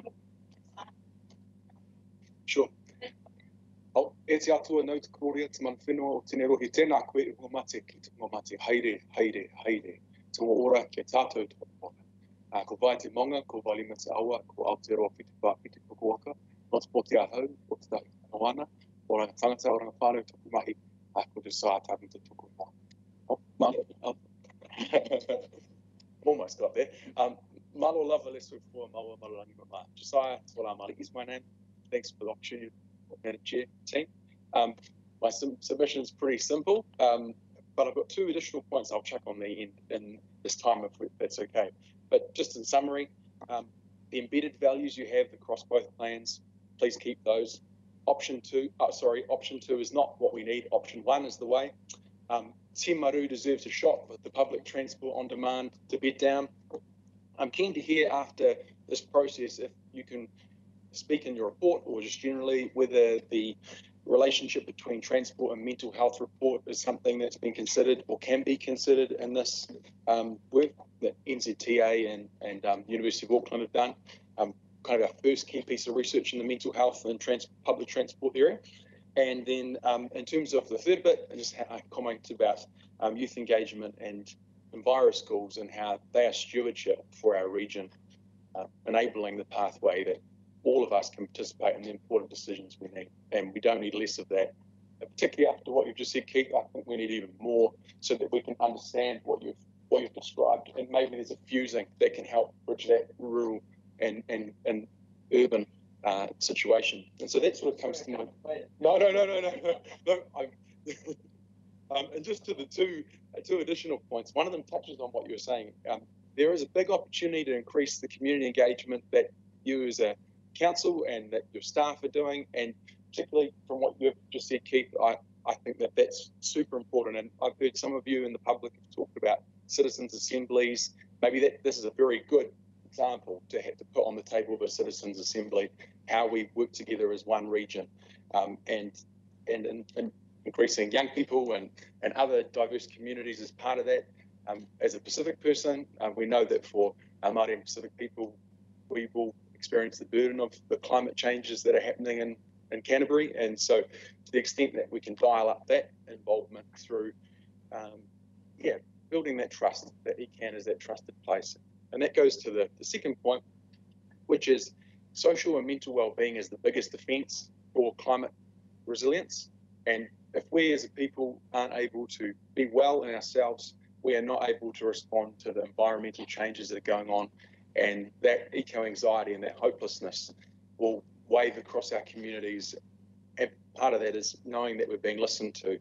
But I guess across the different LGs, your local governments here, if we can have more of that, if you can help steward that focus to that, so that, we're not just thinking about sea level rise and sinking, but we're also thinking about what do particular communities need to be socially and mentally well through these changes, and particularly just to touch on specifically for our rural communities. That's all I was hoping to say, but for your work and how you have to grapple with the complexity of all our different needs. Oh, thank you very much for coming in. Councillor Peter Scott has a question for you. Thank you, Josiah. Just not too long an explanation on this, but Pacific presence in transport. What's behind that? Yeah. So that button. That report is about transport generally, but for Pacific, it says a few things. One of the main ones is that New Zealand has our former colonies, which are Cook Islands and Niue. Tokelau is still a dependent territory of New Zealand. We also have a treaty of friendship with Samoa. So we've got these important constitutional relationships, which we do not give effect to in local government policy. And so that's one of the things they put as a question. Councillor Phil Clearwater. Thomas, thank you, Josiah. And I'm particularly interested in your question around the links between transport and people's mental health. So I just wondered, what we haven't got in either option is increasing the actual coverage of our public transport system. We're putting a lot into patronage. It's all go. So, and most people are aware that, unfortunately, often people who have a mental illness live in a lower socioeconomic area. And those are some of the areas where, in fact, the previous council did take out the services. So I'm just wondering if Environment Canterbury could do it with other councils, would you like to perhaps see an increase in the coverage of our transport and public transport system? Maybe just a general comment first. It would be great if you could have a mental health and wellbeing lens across all your work. And that's what our communities need all local government to do, to make the four wellbeings actually meaningful. And then I suppose the second part, yes, if we can increase the social connectedness of peoples who have lived experience of mental health challenges and addictions, we ultimately are more well as a community. So I agree with you, if that's if you're suggesting your perspective. Any other questions? Well, I want to sincerely thank you for coming in, and thank you for raising mental health, because you're right, it's very important to everyone in our community. So have a good day, and thanks for your time. Okay, bye. The next person to come to the table is Mark Alexander. Welcome to the table, Mark. Just pop the speaker on if you don't mind. Thank you. Tēnā koutou, e tēnā ahi kai konikia. Good afternoon, councillors. I'm here today as a resident of the Selwyn district in an Environment Canterbury ratepayer, regardless of any other roles that you know me from. When I say we and our, I mean it in the larger sense of myself, my family, my community, the greater Christchurch community and Environment Canterbury. I feel a bit hard pressed with such great speakers who went before me. But I'd like to, first of all, congratulate you and your council on the role you fulfil in regional leadership and all that entails. You actually do a great job of bringing the territorial authorities together and getting a common purpose. Sometimes in the smaller TLAs, we feel that a certain larger TLA is a bully and needs a mediator to get some fairness. And you fill that role very well, so thank you. I'm also genuine when I congratulate you on the boldness of your LTP. Of our LTP, not your LTP, but our LTP. And I'm actually here to ask for a rate increase. Probably one of the few people you'll hear over your hearings that comes and asks for an increase. I'm going to focus on public transport. We need a vibrant, successful, well-patronised public transport system to help us achieve our climate change goals. I'm sure we can agree on this. I'm going to start with a couple of brickbats. Abandoning the coloured routes and the coloured buses in favour of a mediocre, nearly invisible teal colour scheme does not enhance nor promote the services. Many like me, and I'm visually disabled, do not find the teal colour, the terrible teal colour, helpful. It's hard to distinguish amongst other traffic and nearly impossible to recognise at any distance the bus one needs to catch. If I stood on Riccarton Road, I could see my yellow line bus a very long way away. I cannot identify which teal bus is mine until it's virtually on top of me. This is not an enhancement to the services. This does not enhance one's perception or enjoyment of the PT network. And I'm not alone in that. I've talked to other Selwyn residents, particularly the older residents, and they say exactly the same. The teal buses are a dreadful colour. You cannot see the teal bus or the white route board at anywhere near the same distance. We were meant to have a fare review last year. It didn't happen. Probably COVID's fault. Nevertheless, it didn't happen. For Selwyn residents, the current fare structure does not encourage people to use PT to get to Christchurch. The two-zone fare and the time travel leads to many decide that it's cheaper, easier and quicker to drive than catch the bus. Going to a single fare zone would greatly enhance the perception of PT system as a viable transport option. It's one zone, Templeton to Sumner. Two zones, Rolleston to Templeton. Two zones, Prebbleton to Lincoln. It's absurd. I asked for an increase in Selwyn's PT targeted rate to fund the reduction in fares. I think we'd also see an increase in patronage. And it would reduce the number of private vehicle trips from Selwyn to Christchurch, and similarly from Waimakariri to Christchurch. So I'm not suggesting that Selwyn residents pay for Christchurch, for Waimakariri PT fares. As you know, and possibly Councillor Sunkel may remind you, Selwyn is the fastest or second fastest growing district in New Zealand. At present, Selwyn District Council is processing plan changes that could lead to 4,000 more sections in Ralston alone. And yet our PT planning and provision and service delivery isn't growing at the same rate, not nearly the same rate. We are literally missing the bus. It isn't good enough to put PT services into large subdivisions year after the residents have arrived. By that time, we've habitualised the residents into using their private motor vehicles. Once that's happened, it's much, much harder to get them out of their cars and back onto the bus. We need to provide PT services much earlier in new subdivisions for the long-term future of our communities. I commend the balance of my submission for your consideration. Thank you very much, Mark. Have we got some questions? Councillor Scott, Peter Scott. The 4,000 sections over what time frame,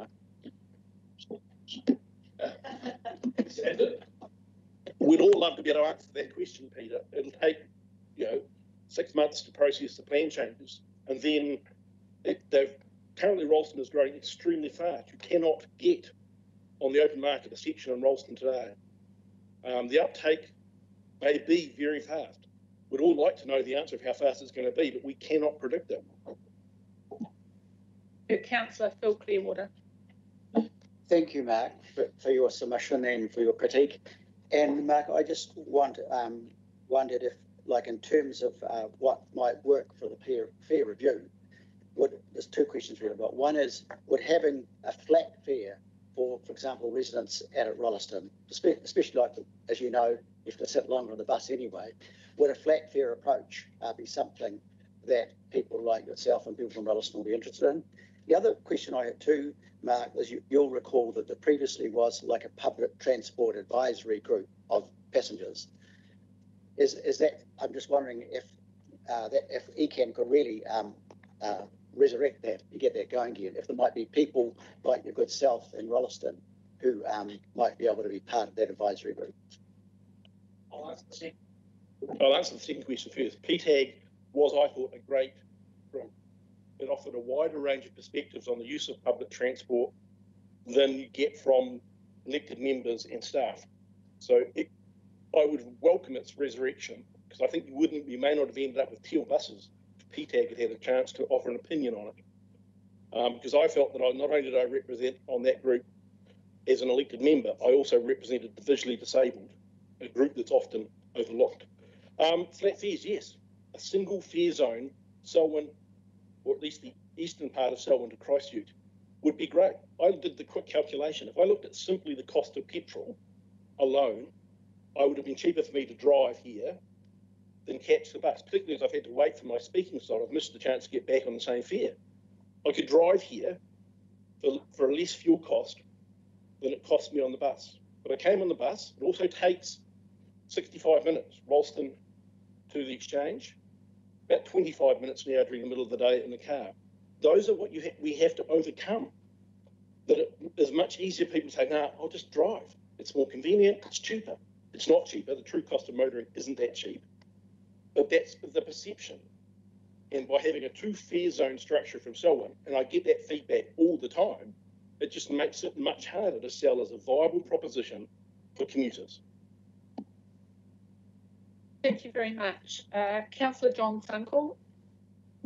Thank you, Mark. You mentioned your thoughts around an increase in a targeted rate for transport. Are you giving a personal view? I'll ask a similar question to Mayor Sam later, of how we do get that wider service and maintain it in Selwyn. That is my personal view. That's why I started by saying I'm not here in any other role apart from a personal ratepayer. In fact, we have two levels of public transport targeted rate in Selwyn, and that was my advocacy some years ago that got it to be a targeted rate rather than capital value. And I think an increase in that, in amongst other rate increases, would not be noticed by the average ratepayer. In fact, it's much fairer, and my rural friend from Ashburton might like to note that we don't charge a capital value rate for public transport in Selwyn, or you don't. It's a flat rate, and when the rural ratepayers, it's about a tenth of what urban ratepayers pay. But I think, yes, An increase in services, because more people on buses benefits even those who don't use buses. It benefits us all. Councillor Grant-Edge. Thanks, Mike. Just quickly, it sounds like there are a whole lot of transport issues that maybe need to be reviewed as part of a package, possibly. You tick the box on liking us to see investing in on-demand public transport services. Is that, what's your feeling on that, and how could that assist the overall package of stuff? If the trial in Timaru is successful, then I believe that Ralston is another example of a growing township where it could also be useful. We have the bus services are mainly to the main South Road, northern side of Ralston. Ralston now is growing to Selwyn Road, if you're familiar with the area.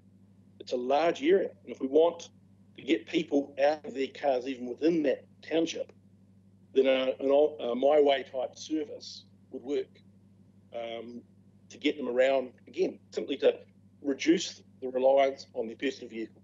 Because once they're in a car, it's much harder to get them out and leave it at home.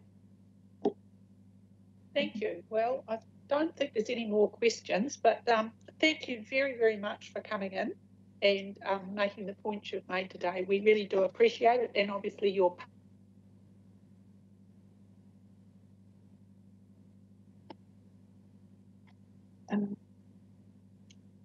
I would like to welcome to the table Shona Powell. Are you here? Shona, if you'd like to come up. We really, really apologise that you've had to wait so long. Our timing's not so good, is it? It does. So sorry about that. But thank you for coming anyway. It's a really...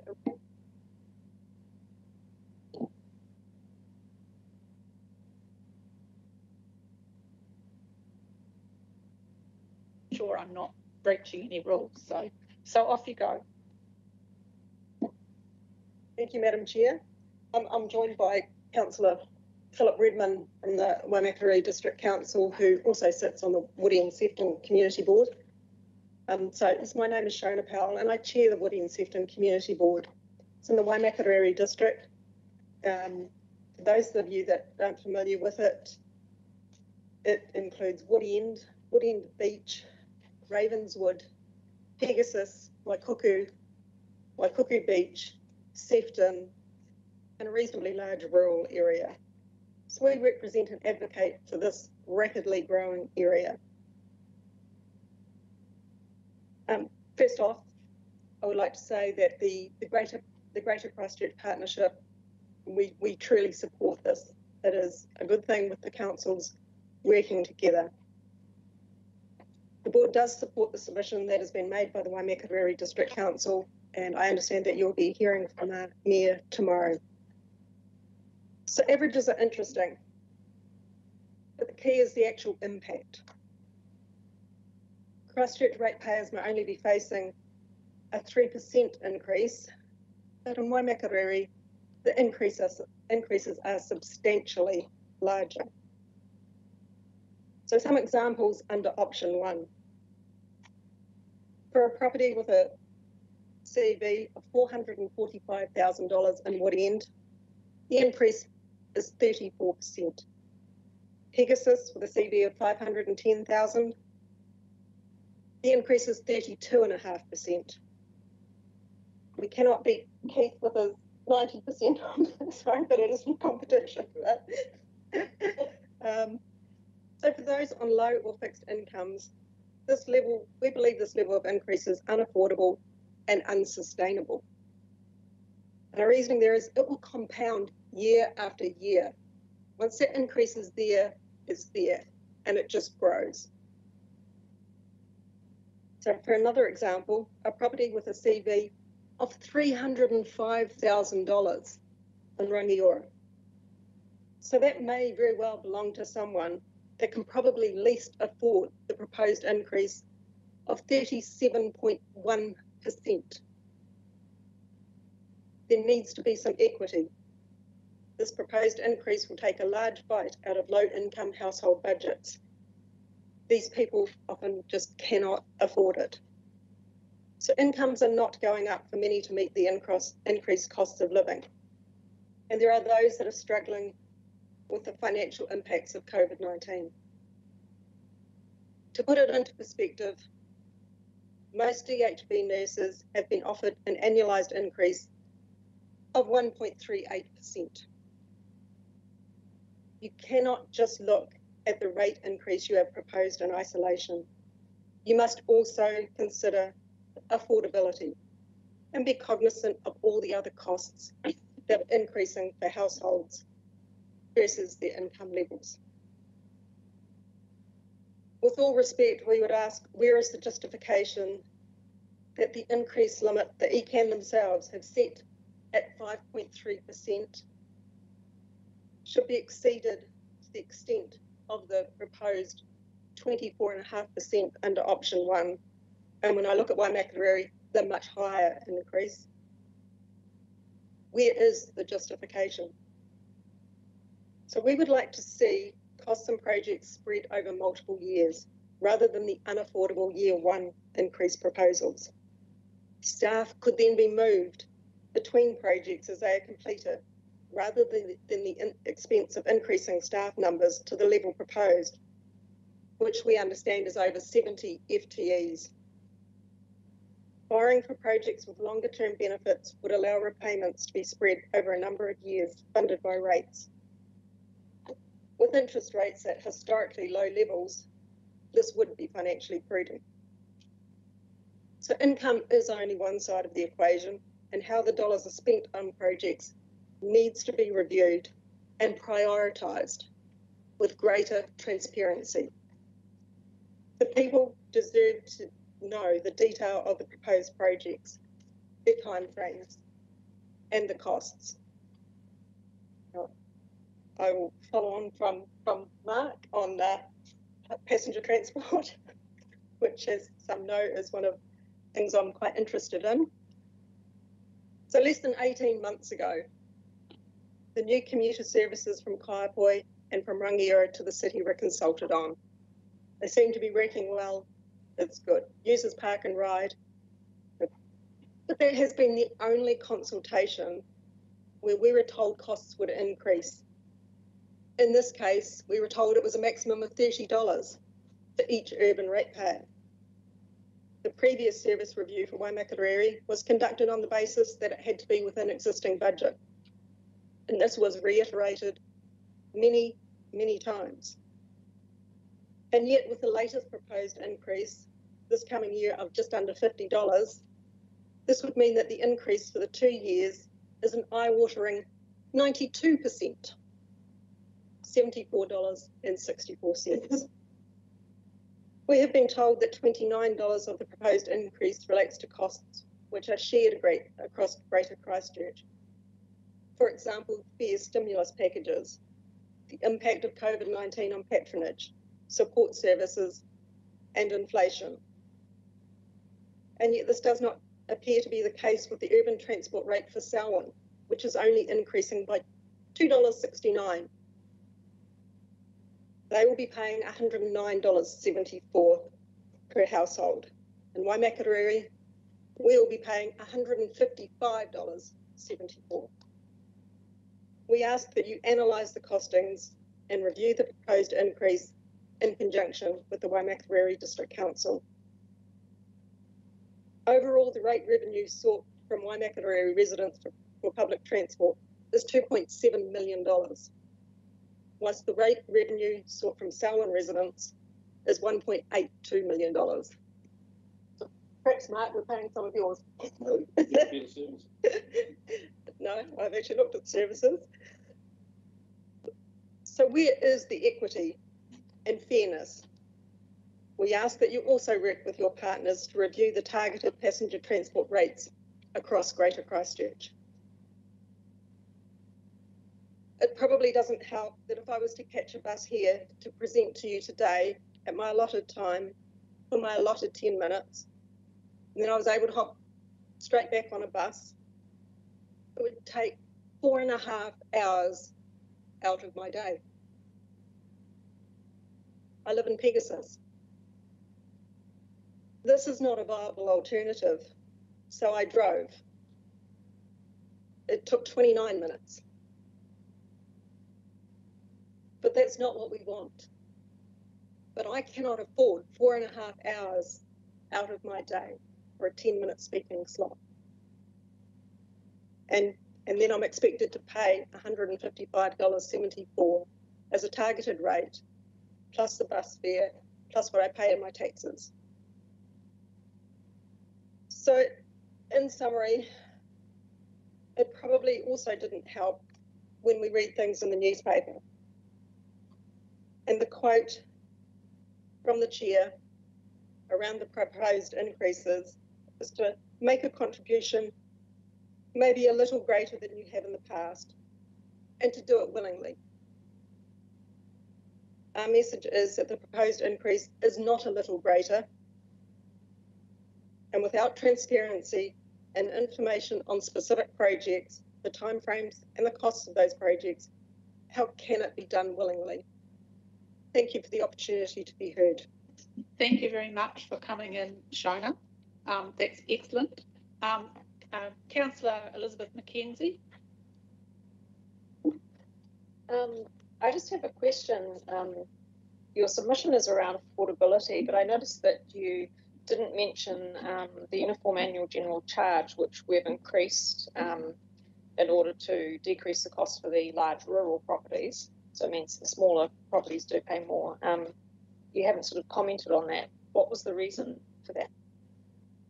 A lot of it was actually just the overall affordability. And then, to be honest, the most information we could gather was around the targeted passenger transport rate. There is just a lack of information about the projects that money is going to be spent on.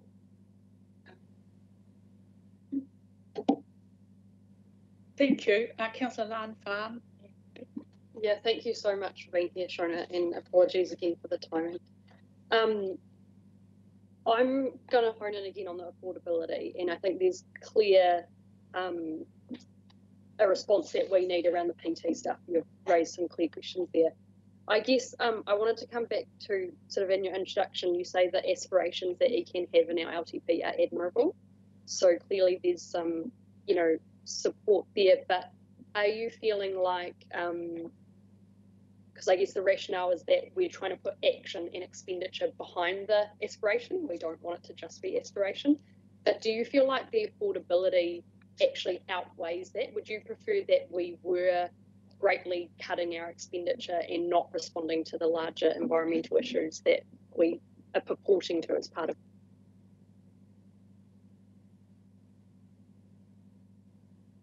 Projects to be identified, prioritised, spread over a number of years. There has to be a budget. We all work to budgets. There has to be a budget that is worked to.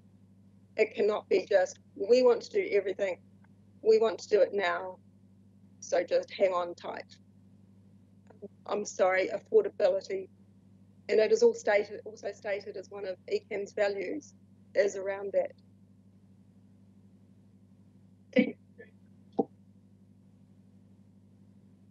Thanks, Shona. In your submission, you referred to borrowing and say that we could spread our costs with borrowing, and that you'd like to see us do that where there is intergenerational benefits, and that many of our projects do have that. Are you able to refer to which projects they might be? Obviously, we're in a different position to territorial authorities in terms of capital project spending.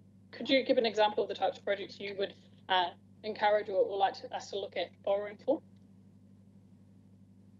I can't say I've thought of a particular project or anything, and yeah, that is actually part of the problem, is there is actually very little information about specific projects.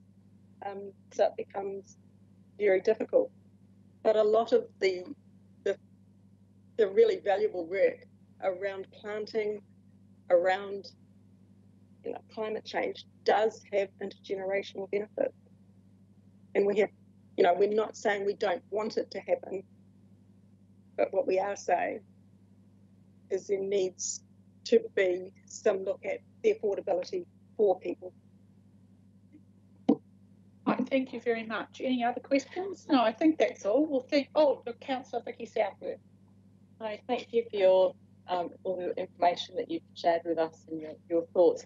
I'm interested in it. So it sounds like you were interested in looking at using the bus, and you find that it's just simply not viable, and totally understand that 4.5 hours of travel. But at the same time, you're saying that the cost of a targeted rate for the bus is too high, and I'm just wondering, to sort of delve into that a bit more, is it that it's too high for the quality of the service, and that actually if it were a good service that you were actually able to use, you could leave your car at home, potentially families could even go to maybe a one-car family, if the public transport is sufficient to meet a lot of your needs? Is that part of the decision or the thinking that needs to go into where we're looking to head? Or is it simply that you just simply, as communities, cannot afford more, and therefore we have to essentially continue with what's a substandard service at the end of the day? So where do you sit with those competing?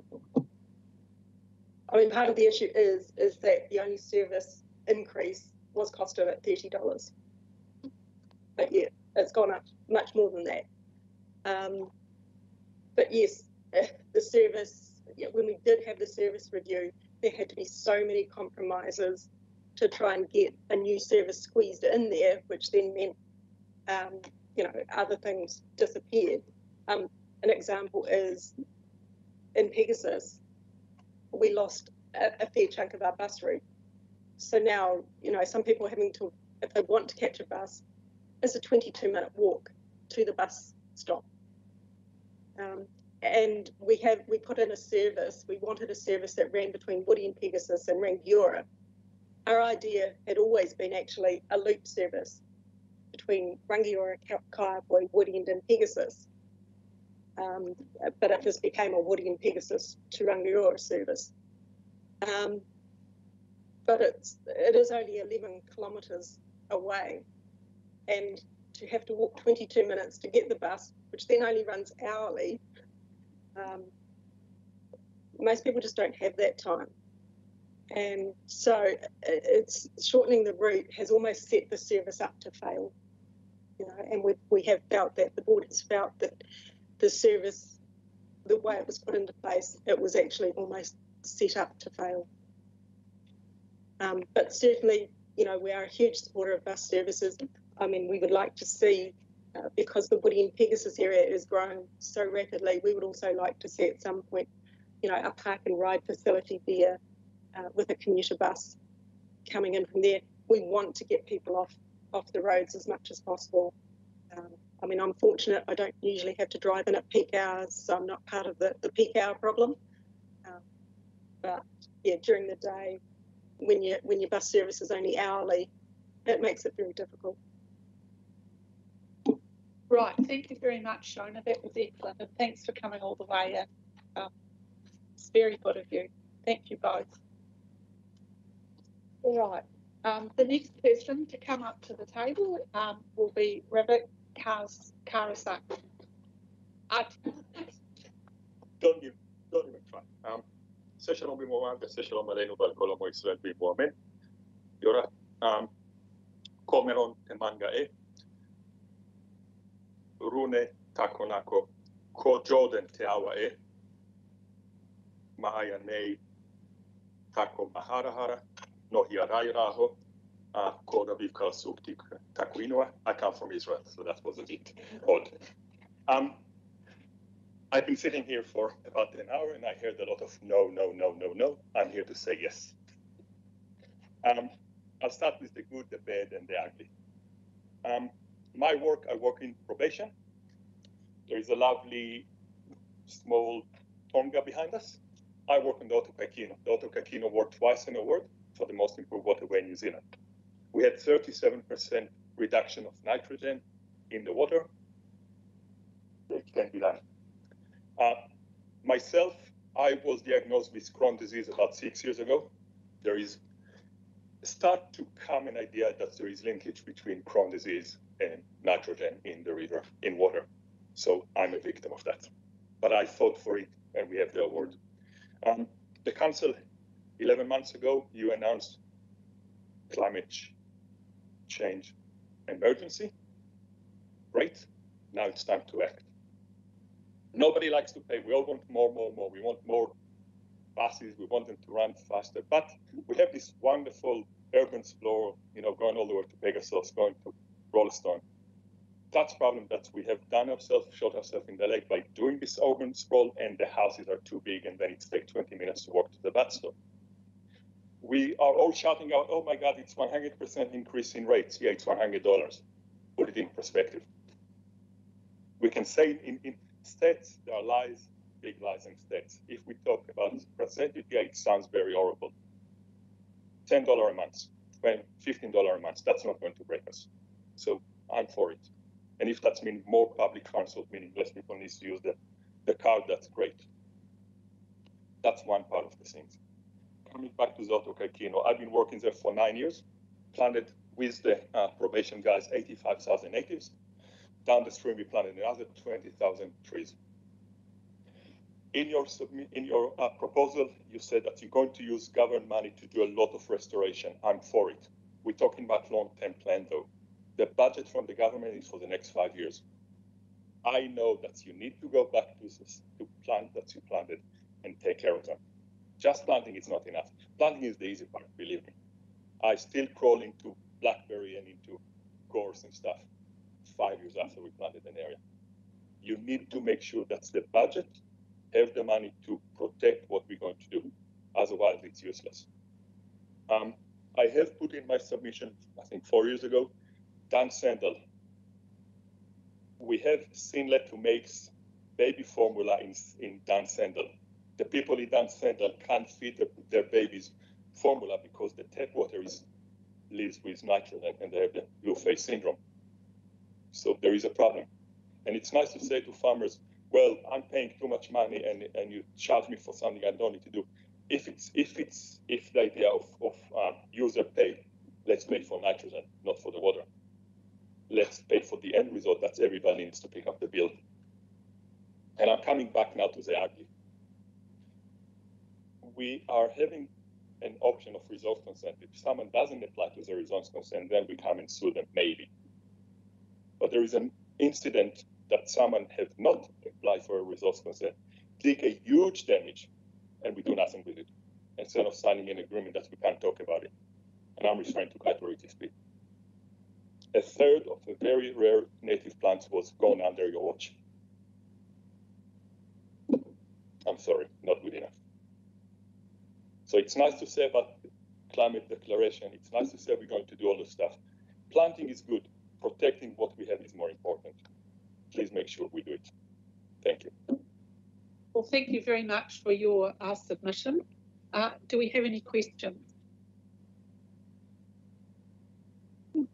Councillor Lanfarm. Kia ora, thank you so much for your submission.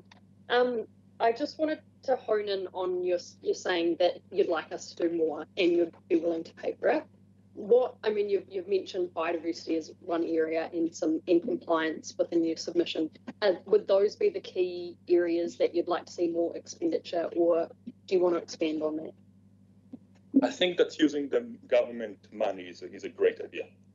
We just need to make sure that we have money to maintain it once the government money is gone. I think what's already there, it's perfect, it's good, it's a good start. I mean, Canterbury, I have a friend ecologist, and he said that when you land in an international airport, you go through the duty-free and you have no idea where you are till you go outside. Canterbury plane is the duty-free. We don't know we're in New Zealand. Just look like dairy farm out of England or whatever. You need to sort of go into the foothills to start to understand you in Canterbury. Yes, that's in New Zealand. So we lost a lot. We have the money. Let's use it. But make sure that it's going to sustain and not just disappear once the central government is gone.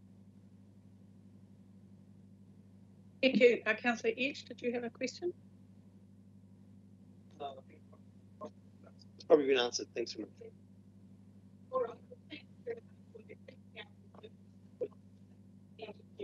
Share your ideas, so thank you very much.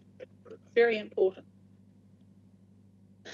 Now, I'd like to invite to the table Mayor Sam Broughton from the Selwyn District Council. Thank you very much for coming in, and sorry to hold you up as well.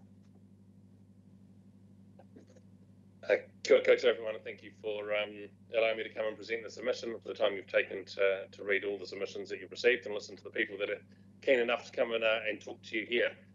particularly like to acknowledge Ngāi Te Ruahiki whānau present, and particularly Craig sitting here and David behind me, connections to Taumotu and the relationship we and Selwyn have with Taumotu is very important to us. And would like to also raise Ngāi Tahu's relationship with Canterbury councils as being key to our future together. And the 1998 Ngāi Tahu Settlement Act, paragraph 8, the very end of the apology says we'll enter into a new age of cooperation, and that's 23 years ago now, and we're only starting to make inroads into what a new age of cooperation might look like after 150 years of Ngāi Tahu being cut out of many things that they would have wanted to hold rangatira for and continue to show leadership. And so well done to Ekant on the steps that you're taking to redress past hurt and to look forward to that new age of cooperation. I particularly want to acknowledge Jenny and your leadership, Jenny, of Environment Canterbury, the work that we have together on the Mayoral Forum, and your expertise in wanting to bring leadership, collaboration and partnership together.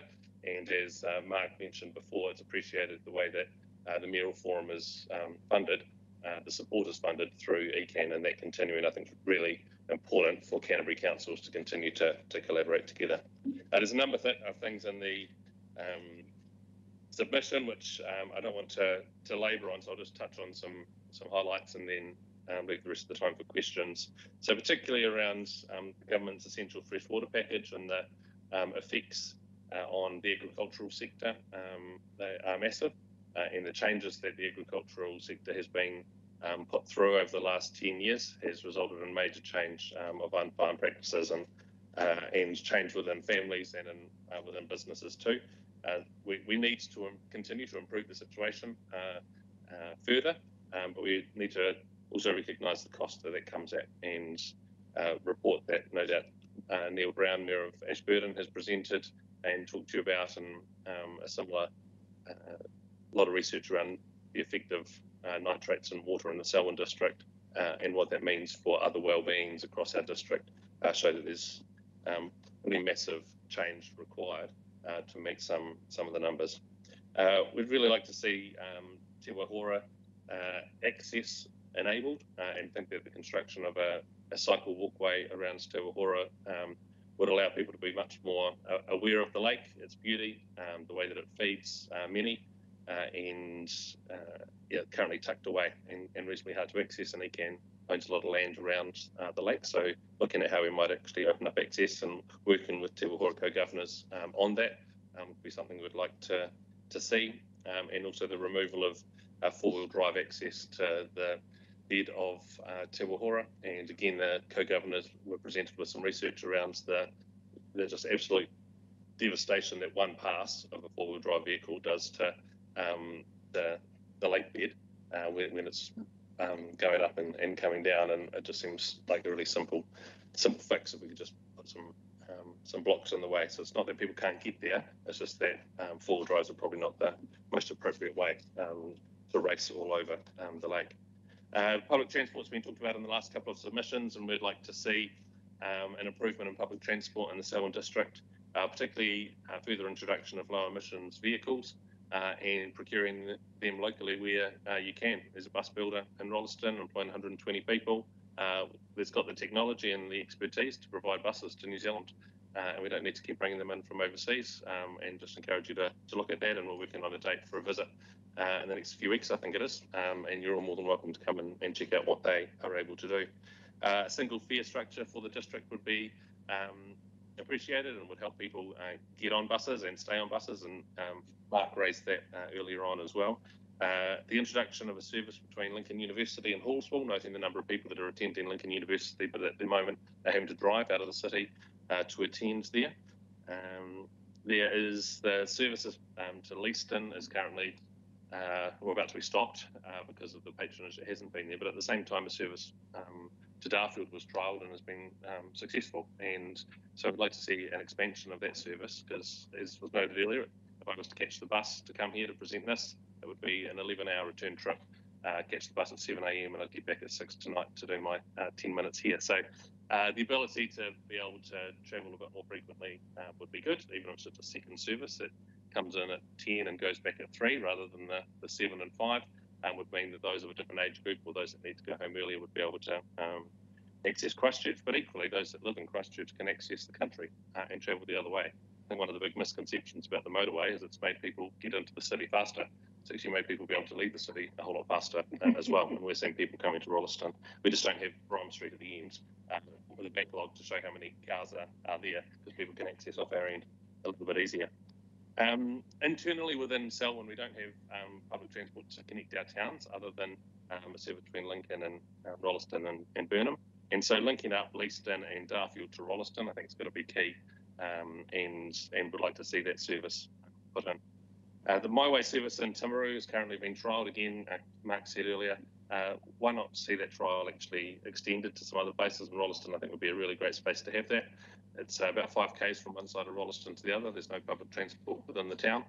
So if you're not walking, you're driving, and that means everyone's driving because no one is doing that 5k lap or 10k return trip if they live out the back of Farringdon to get into town. So we need a service with inside the district. And one of the questions will be, how do we pay for that? And there has been a targeted rate piece, and I think that should continue. But we would like to see, and it would have been great to have seen you come out to the community saying, hey, here's 5 services we'd love to give to you. Here's what it's going to cost.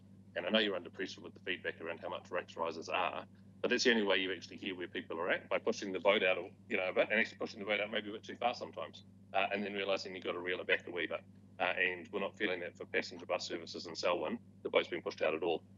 We've just got a bit of status quo and maybe a little bit tweaking, and we would like to see better for our district. Engagement with the community around climate change is good, and we just viewed It's Time Canterbury piece of work, and I think it's going to be great just to engage our communities and the good work that's going on, but also the changes that are going to need to occur around climate change. Continuing to work with landowners and helping them understand biodiversity initiatives that they might be able to do on their own land has been good, and particularly encourage the work that you've done to bring biodiversity champions from across Canterbury together to think about actually how we have a joined up approach to biodiversity. And lastly, the Alps to Ocean has been a huge success, obviously, for Oamaru, Waitaki District, and through the Mackenzie. When that was first mooted, there was some work that we did with you on an Arthur's Pass to the Sea route that followed some of the Transalpine space. We would love to see that picked up again. We've put some money in our long-term plan for a feasibility study to see how that might land. We're also currently going through spending $10 million on a pipeline to take wastewater from Darfield to Rolleston to be treated, and on top of that are considering whether or not, instead of just putting dirt and grass, we look at putting a bike track and actually using some of the diggers that are on site to do the work at the same time. So connecting Arthur's Pass to the ocean, to the city, to the rivers, out to Te Wahora, the links are already there through the rail trail. It's actually making them connect, and you working with us on that would be appreciated. And it takes me through most of the matters that are here, and I'm happy to answer any questions that you might have. Thank you, Mayor Sam, for that report. It's great. Councillor Ian McKenzie was first. Thank you, Sam, for your submission. In terms of public transport funding, and you talked about targeted rates, fares, various other things. Are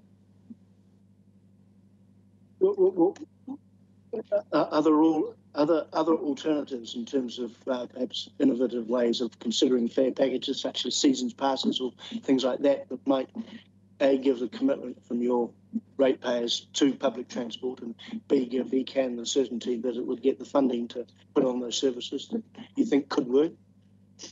Yeah, I just think try some stuff. The way that things have always worked around public transport are failing us. So we're going to have to come up with some different models and different ways of doing it. And if try season pass, the word trial is so good because you can start something and give it a go, and if it fails, you've learned a whole lot through the process. Don't be afraid of failure. But yeah, I like that thinking. Thanks, Sam. And my question again is on PT. We've got a meeting tonight at least. What you've talked about the targeted rate and the need to build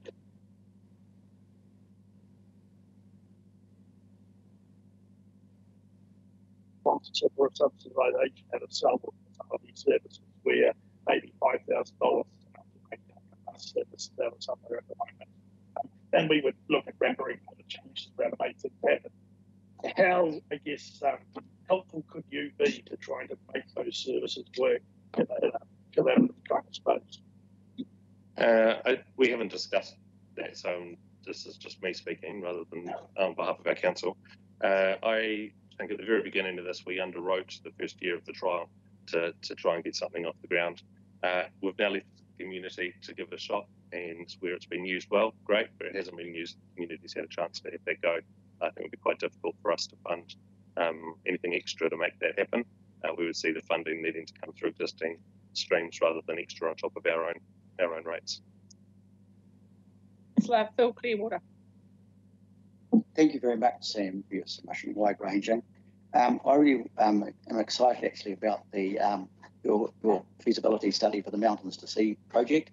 That was, you might recall, that was suggested by, I think, Councillor Nicole Reid from your council to resurrect that.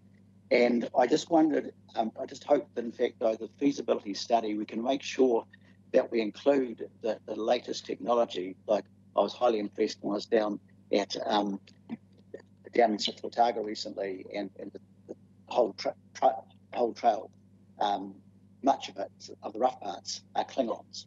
So there's new technology which I'm sure we can borrow from our southern neighbours. I also am assuming too, though, that, or I'm wondering. Point of order. This is question. Rude, Phil, but we are quite behind time. I just like if we could get to the question, please. Sure. So I just wonder if, thank you, if Christchurch City Council might also be able to partner in the cycleway project.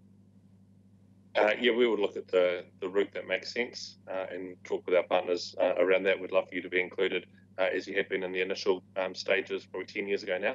We were talking with Christchurch as well. Yes, Anne. Any other questions? Councillor Megan Hand. Thanks for your submission, Sam, on behalf of the council. At the study submission, you refer to the Canterbury Water Management Strategy and the catchment approach that we have taken in the past, rather than a national level degree. Are you able to expand on that at all in terms of what you would be asking of us in terms of a position around that, if any at all, given that statement? Yeah, I guess that's saying that one-size-fits-all approach hasn't suited Canterbury from a national space, and one-size-fits-all across Canterbury doesn't fit Selwyn either. And so the answers that Selwyn's come up with have been quite different than those in Kaikoura or in a different catchment. And so really, this is saying let's continue with the catchment approach, which I think is we've made really good progress over the last 10 years.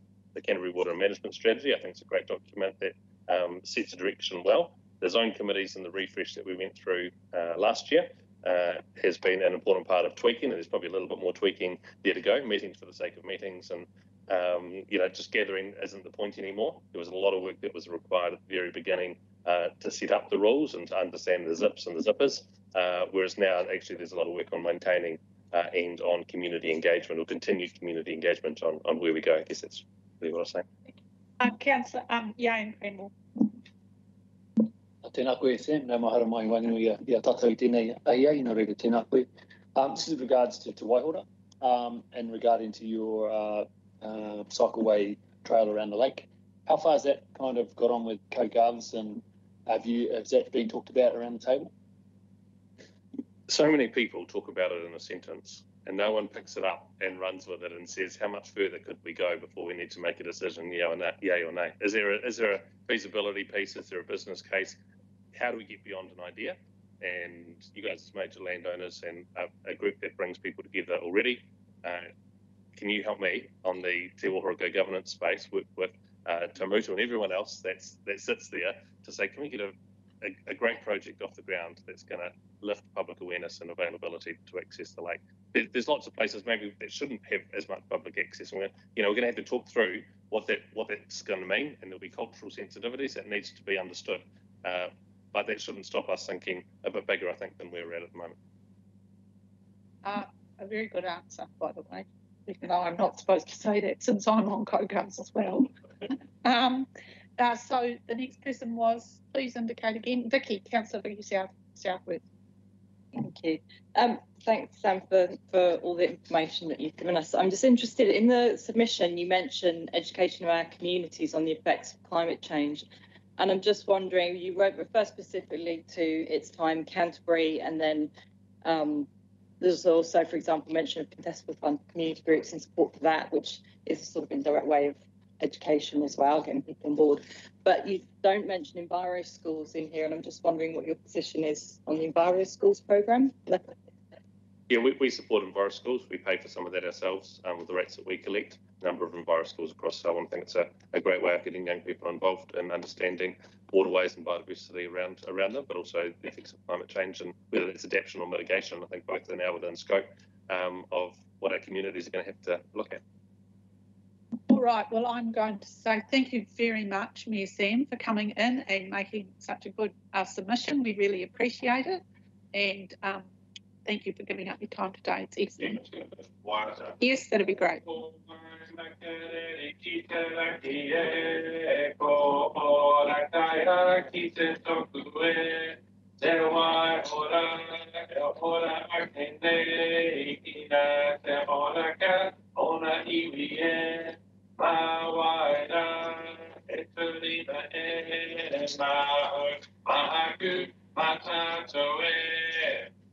The Waimakere River to the north, the Rukawa River to the south. Sorry, it's the Waimakere River to the north, the Rukawa River to the south, Tuahora spreads out here. Who will care for this place, being Selwyn District, Waikirikiri District? I will, you will, we will together. So thank you for your time today. Yes, thank you, Sam. All right, we're going to have a 5-minute break, and we really apologise to everybody who's in a hurry and who's been waiting a while. But we were going to take 15, but we're going to take 5. So sorry about that. We just need to stand up and have a minute. Thank you. All right, we're going to get started again. We're sorry about taking that break, but we are all humans, and we're trying to just have a relationship with people that are coming as best we can in restricted circumstances. So I hope you don't mind, but I'd like to change the order a little bit, because otherwise a person who's come to submit is going to miss their bus. So I'd like Chrys Horn to come to the table, if you don't mind. And apologies to other people. I hope you're not missing your bus exactly. I didn't do a survey. Over you go, Chrys. I'll be very quick.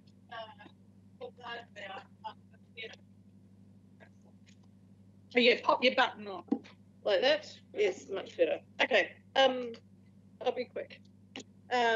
So, and I guess, you know, most of you will have had a look at these things. So I don't have an awful lot to add, except to just say, yes, please actually do put the rates up. Please actually do option 1, not option 2. And there are things that you could be doing and perhaps should be doing that are not being done as well. So I'm reasonably concerned about the potential state of Christchurch's water, and I've talked about that. I'm reasonably concerned about some of the issues that may or may not be being looked after, the potential for pesticides and things in water. So I'd like to see more being done there. I think more could be done in transport, and particularly around behaviour change work, because it's all very well putting on public transport, but actually we have a city that's got really low use of public transport, and it needs people to be thinking about how they do it in different ways. And it seems like an expensive way of doing it, but actually we have to sit down with people and help them see that it's not actually a big deal to catch a bus or to take a bike and then catch a bus or walk or whatever. So I think there is more that could be being done there that would make better use of what we already have. And as we improve the network, then that becomes also a better thing in terms of use. And I don't think there's anything else that I really want to kind of hammer away at. Oh, the UAGC, which is more than double, that concerns me quite considerably. It's not fair to be putting that on low income households. I live in a quite high income area, and honestly, people like me should be paying more, not be putting it onto households that really can't afford it. So I'd just like to say, please make that a lot smaller and make everything as progressive as possible. Well, thank you, Chrys, and thanks for coming in. We have a question for you from Councillor Peter Scott. Can you expand on the regional leadership piece that you have in your submission?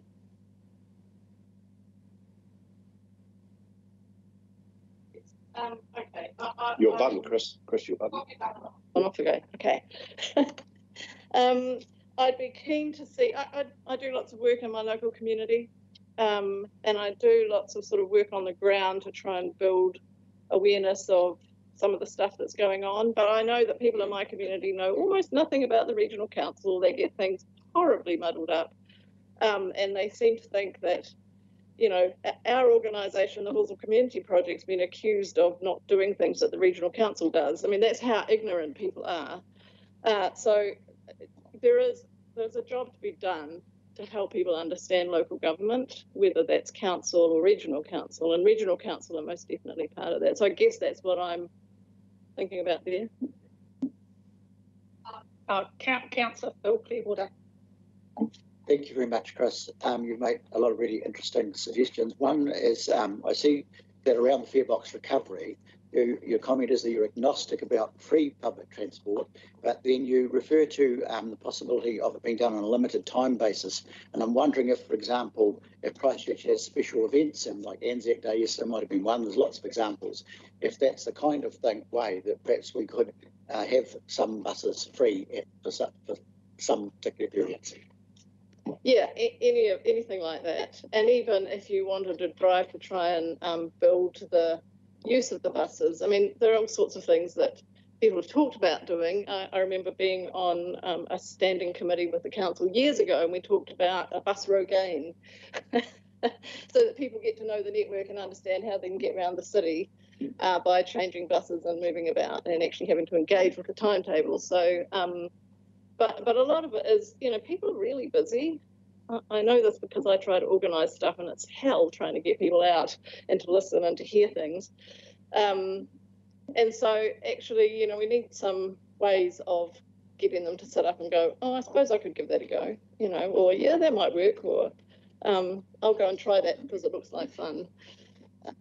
I think we just need a multiplicity of ways of trying to get that behaviour change happening. Thank you very much. Any other questions for Chrys? All right, look, we really appreciate you taking the time to come here, Chrys. I hope you catch your bus, and thanks very much. Great points you made. Thanks very much. Bye. The next person is Harry Akaroa Ratepayers. Harry Stronach from the Akaroa Ratepayers and Residents Association. If you'd like to come up, that'd be great, Harry. If you could just press your button so the mic's on.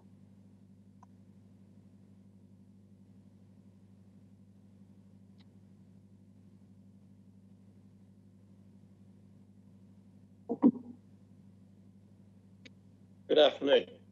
I represent the Akaroa Ratepayers and Residents Association, and I've come to make some comments about your long-term plan. Our society looks at the activities of local government as such an agency such as Ekant. What we hope to find is common sense decision-making, efficient operations, integrity. Normally we see those things, sometimes we're disappointed.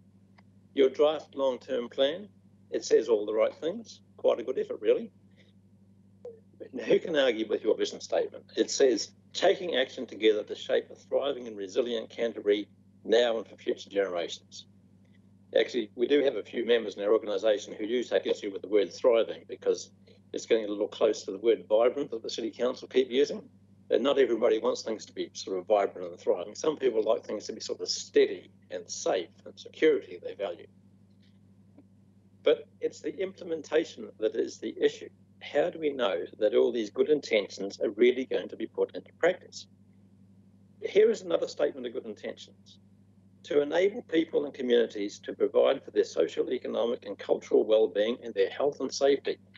That's Objective 6 out of the New Zealand Coastal Policy Statement, which has been enforced since 2010. And that goes on to say, the protection of the values of the coastal environment does not preclude use and development in appropriate places and forms and within appropriate limits. And you'll note the use of the word appropriate, and we haven't been seeing everything appropriate lately. Further on, the coastal policy statement, under policy 3, adopt a precautionary approach towards proposed activities whose effects on the coastal environment are uncertain, unknown, and little understood. So the New Zealand Coastal Policy Statement, it's only 20 pages long. It says all the right things. Policy statements are like that.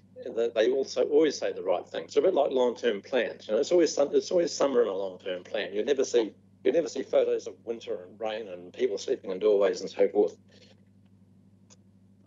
So over the next few years, Ekant are going to be revising the regional coastal plan, and in the course of doing that, you're going to put more meaning into the coastal policy statements. And according to your discussion documents, there's going to be extensive consultation and community engagement. That sounds really good for the future, and we're going to be part of it. But if we look back for the moment over the past few years, I have been quite critical of Ekant at times, and I think with good reason. Let's just consider for a moment what's actually been happening in Akaroa, in the Akaroa Harbour. I know you had Victoria Andrews and Mike Norris this afternoon. You would have seen the photos of the ships, and you'll understand to some extent what they can do.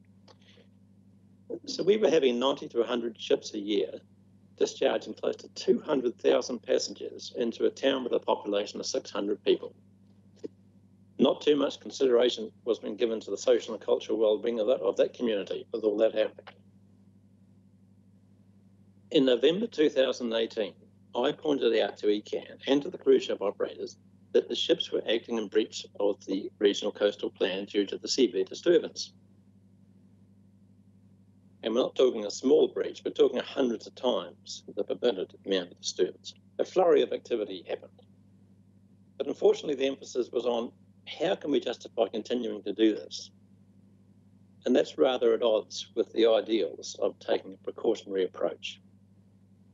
Of course, I should not have had to bring that matter up at all. Ekant should have been on the case. Your people should have known what was written in the Regional Coastal Plan and the Resource Management Act. They should have taken some action about the whole matter 6 years earlier. And then, while we were considering the ship issues, it became apparent that the issue of sewage discharge from ships in the harbour was virtually unregulated. Hard to believe, you might say. There's a general feeling that an internationally trading ship will be complying with international maritime law, such as the MARPOL regulations. They probably are. But in MARPOL Annex 4, which regulates sewage discharges, there's an escape clause. Yes, it says that if the local territorial authority imposes a lesser standard than MARPOL, then the ship can operate down to the lower standard. And the situation is made worse by the fact that New Zealand has not ratified MARPOL Annex 4. We're one of the few countries, apart from the United States, which doesn't ratify anything, one of the few countries which hasn't ratified an important document like that. So in Akaroa Harbour, the legal standard ends up being more than 500 metres from shore, you can discharge raw sewage. Now, what's the point in the City Council spending $66 million to build a fancy state-of-the-art wastewater treatment plant with onshore discharge so they can avoid putting it into the harbour, when the legal situation is that a ship in the harbour can discharge far more of raw sewage? We'll move on. So, we won't quite move on. In your documents, you say that one of your success factors will be influencing central government decision-making. Well, you can start by getting them to ratify MARPOL Annex 4. So we look to the future and read about your proposals for extensive consultation and community engagement and so forth. We see the size of the budget allocated. Your documents say that you will listen to the people and work together with partners and stakeholders to achieve the expectations of our regional community. What does that really mean? Who will these partners and stakeholders actually be? There will be issues in finding a balance between opposing views. There always is. But should the views of a businessman, for example, or a business owner, carry extra weight over those of a ratepayer or a resident? A consultant, probably an economist, may say that they should, and you'll cite the flow-on effects and the economic benefits and the spill-down effect, and then the next economist who may say otherwise because he'll put more value on social aspects. Ekant has been criticised in the past for giving excessive weight to commercial interests. Your long-term plan documents read as if that attitude has changed. Let's hope that is the case. Communities are there for the long term, and they're far more important than short-term business interests. The Banks Peninsula community, which takes in the township of Akaroa, belongs to the people who are committed to living there and are actively working to make it a sustainable and an ever better place. Outside parties arriving in town for a quick profit, and we've had plenty of them, they may add something, but they really bring long-term commitment. On the subject of consultation, some words of caution. We are well experienced with the consultation process as it is run by the other local government entity, Christchurch City Council. The unfortunate fact is that 90% of the people that we've surveyed in Akaroa think that it's all a sham. They have no faith whatsoever in the consultation process that they've seen local government running. I mean, it's very unfortunate the situation is like that, but nevertheless, that is the case. The city councils talk about strengthening communities and such like is a smokescreen. It's regarded as a smokescreen for council staff to pursue their own agendas. Ekant is a different organisation, and we hope to see Ekant setting an example and showing how consultation can be made truly meaningful. Your challenge is to put real meaning into the well-worded statements on the subject, and they're there all through your consultation documents. There's all these statements about community consultation and so forth. Make it meaningful. We will be there at the table. We will have quite a bit to say about our particular topics. We'll bring sensible ideas to the table. We'll be looking for a revised coastal plan that puts sensible limits on the size and numbers and behaviour of ships in Akaroa Harbour.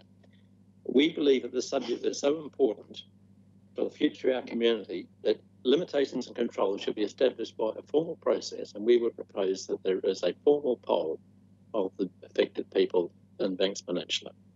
And we will be making submissions on that to the coastal plan when the time comes. Moving on, just briefly to another topic, the pest-free Banks Peninsula. There is some scepticism as to whether this is achievable. It's certainly going to take a mighty effort. I understand there are 14 organisations involved. I hope Ekant are going to take a lead and pull it all together and make it happen. So in conclusion, long-term plan, great, let's do it properly, but remember it's all about the environment and people and communities. Thank you. Thank you very much. We've got a question from Councillor Ian McKenzie. Thanks, Harry. You said the cruise ships could dump their sewage in the harbour. Were they doing that?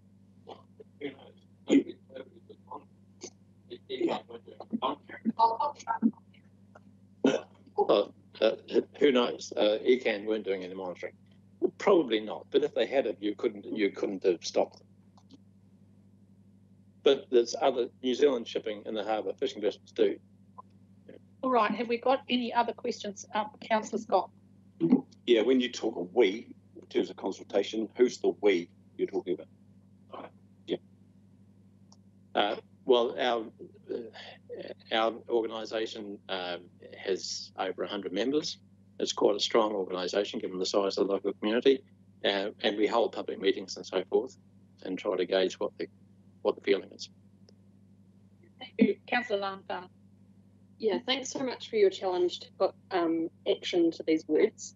My question is around particularly pest-free Banks Peninsula. We've got $3 million in the long-term plan to go towards that, and that's really allowed the seed funding from central government. Are you comfortable with our level of expenditure in leading that in terms of investment, or would you like to see? I'm comfortable with that level of expenditure, yeah. Thank you very much. Well, I don't think there's any other questions for you. Look, I just want to say thank you very much for coming, Harry, and I'd just like you to know that we have engaged with all the residents' associations that we know of in our area around this long-term plan, and there's been some really good ongoing discussions. So we really appreciate you coming forward, and we're looking forward to engaging you more. So thanks very much for taking the time. We really appreciate it. Thank you. Now I'd like to ask Nikki Stronach from Forest and Bird Soining from Forest and Bird to please come to the table and give us a presentation. Thanks, Nikki, and thanks for taking the time to come along. Pop your speaker on. Kia ora. I've got a conflict of interest. Just mentioning it. Only as a card carrying member, that's all. I'm not on any other position.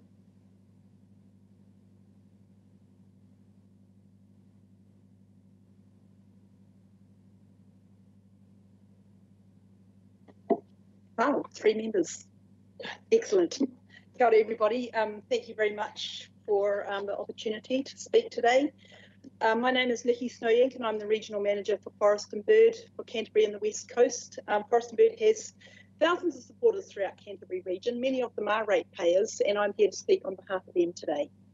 I'm going to speak on 5 topics: democracy, regional leadership, climate change, land and water, and biodiversity and biosecurity. First of all, democracy. We cannot underestimate the impact that 10 years without democracy has had and continues to have on Cantabrians, on the environment and on the processes that govern it. On that note, I just want to thank you for the opportunity to speak today, and this is one important step of the democratic process, so thank you very much. We need you to reinstate democracy in all Ekant's processes: planning, resource consents, everything, especially for matters that impact on the health of our environment and on the people. The recent non-notification and granting of the MHB resource consent is a case in point, which now essentially locks in another 10 years of environmental polluting, albeit with reductions, but that are largely meaningless to nature and to human health.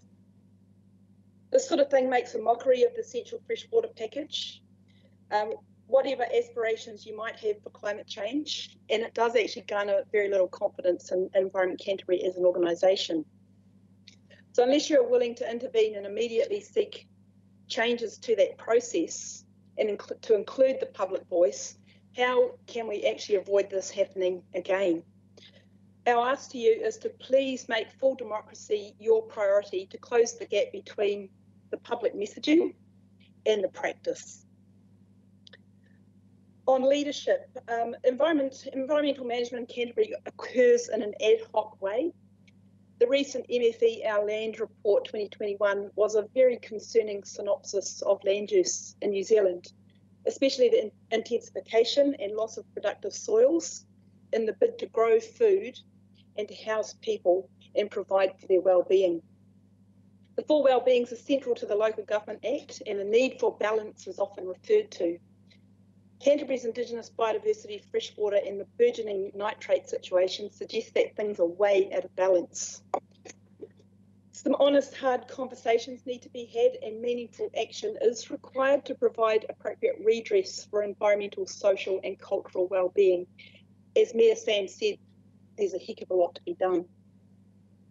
Forest and Bird appreciates the open door policy that Council has extended to us, but the jury is still out on meaningful action on things that are important to us. As the gap narrows for meaningful action on climate change, freshwater and native species, we strongly encourage you to lead by example, to continue to break down the silos, encourage joined up thinking in the long-term interest of the region. Our ask to you is that you continue to fund programs that require cooperation, that include reporting and progress results for things, for example, some things like the Canterbury Climate Change Working Group that's been around since 2017, I understand. We haven't really heard a lot about them. The Braided Rivers Action Group, that doesn't appear to feature in your long-term plan, and the Mackenzie Basin Agency Alignment Program that was started a number of years ago that seems to have dropped off the radar as well.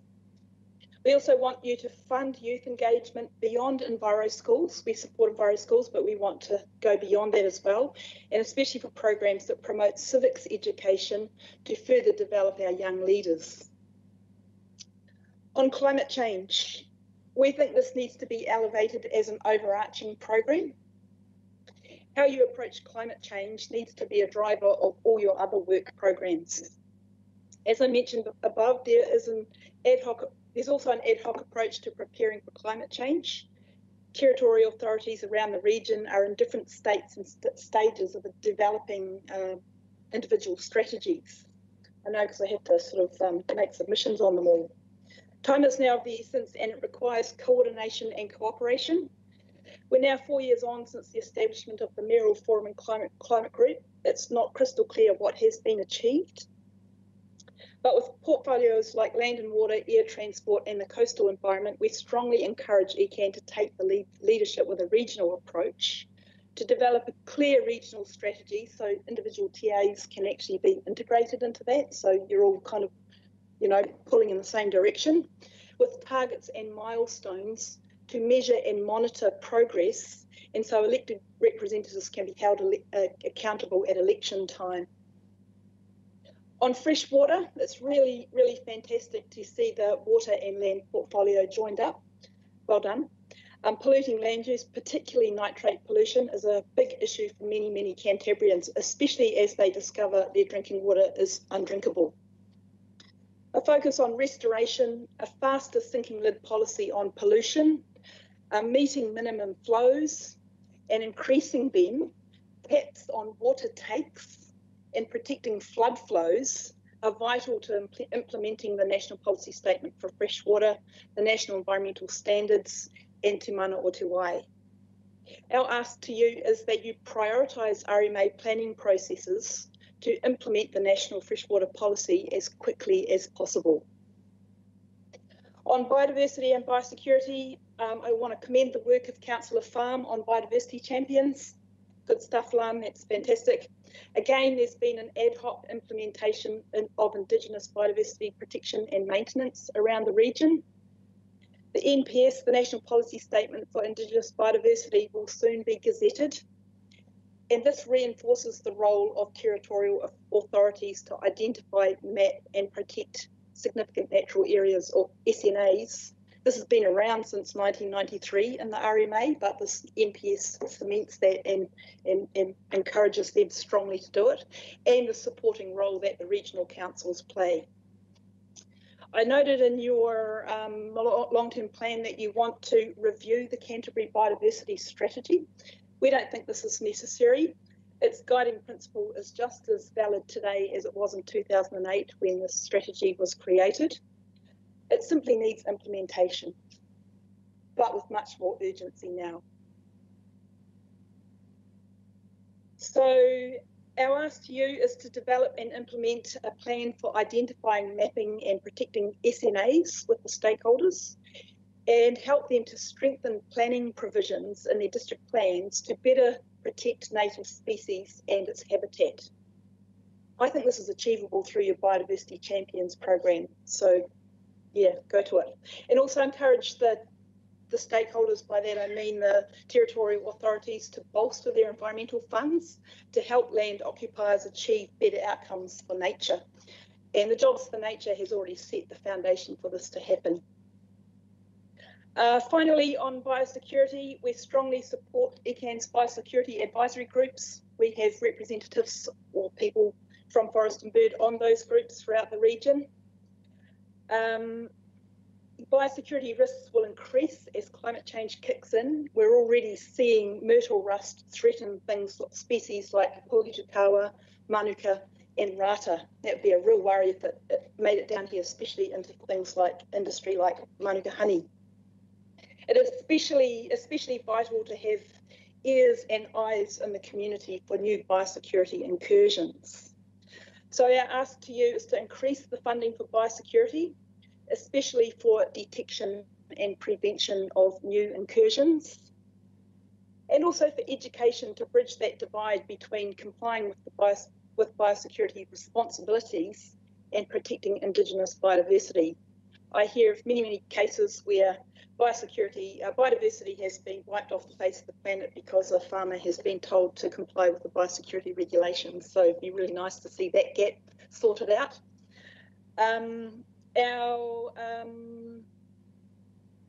Our ask to you is that we also recommend a review of the Canterbury Pest Management Plan during the lifetime of this long-term plan, and to provide an opportunity to add new pests and upgrade management programs. However, some things can't wait, and we need immediate action, like feral cats that are decimating our wildlife from the mountains to the sea, and Canadian geese that are exploding in numbers and steadfastly reducing amenity value right here on the doorstep in the Avon-Otakaro corridor. We did raise this with you last year in the City Council, but we do not believe there has been any action at all on that matter.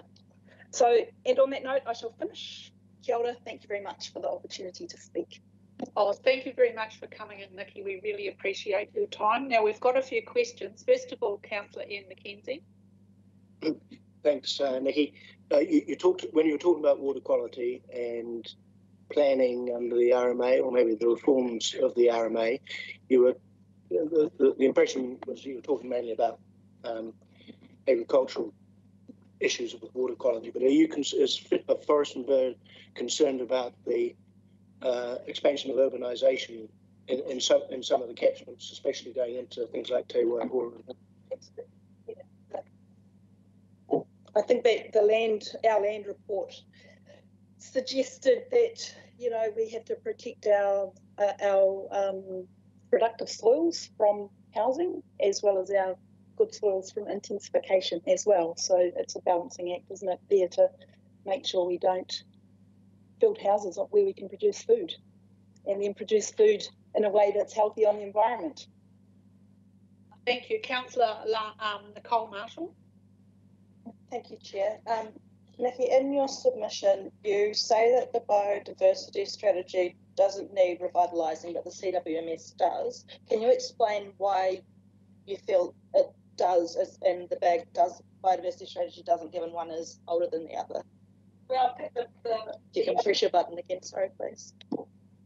The guiding principle in the biodiversity strategy is focused first on protecting and maintaining what remains, and then restoring what has been lost. So that still stands today, that's no different. And the CWMS, I guess it had the first order priorities and the second order priorities, and somewhere along the way they got all mixed up, and we need to go right back to those and, you know, refocus on those first order priorities again. To me, those first order priorities are consistent with Te Mana o Te Wai. Thank you. Councillor Lanfarn. Thank you, Nikki. A lot in here. I wanted to pick up specifically, I guess, a continuation of the CWMS aspect and your statement about not supporting continued funding of the zone committees or the zone delivery teams. Would you mean you would prefer that that expenditure was cut altogether, or are you talking about a diversion of resources towards other areas? Can you help me understand that?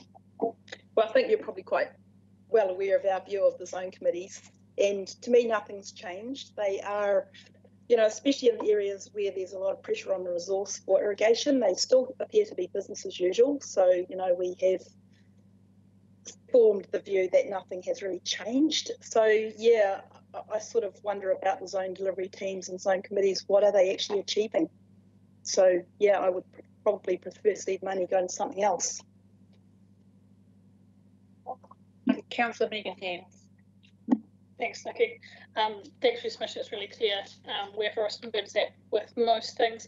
The question that came from your comment around your preference for implementation of the national policy statement and prioritising those planning processes.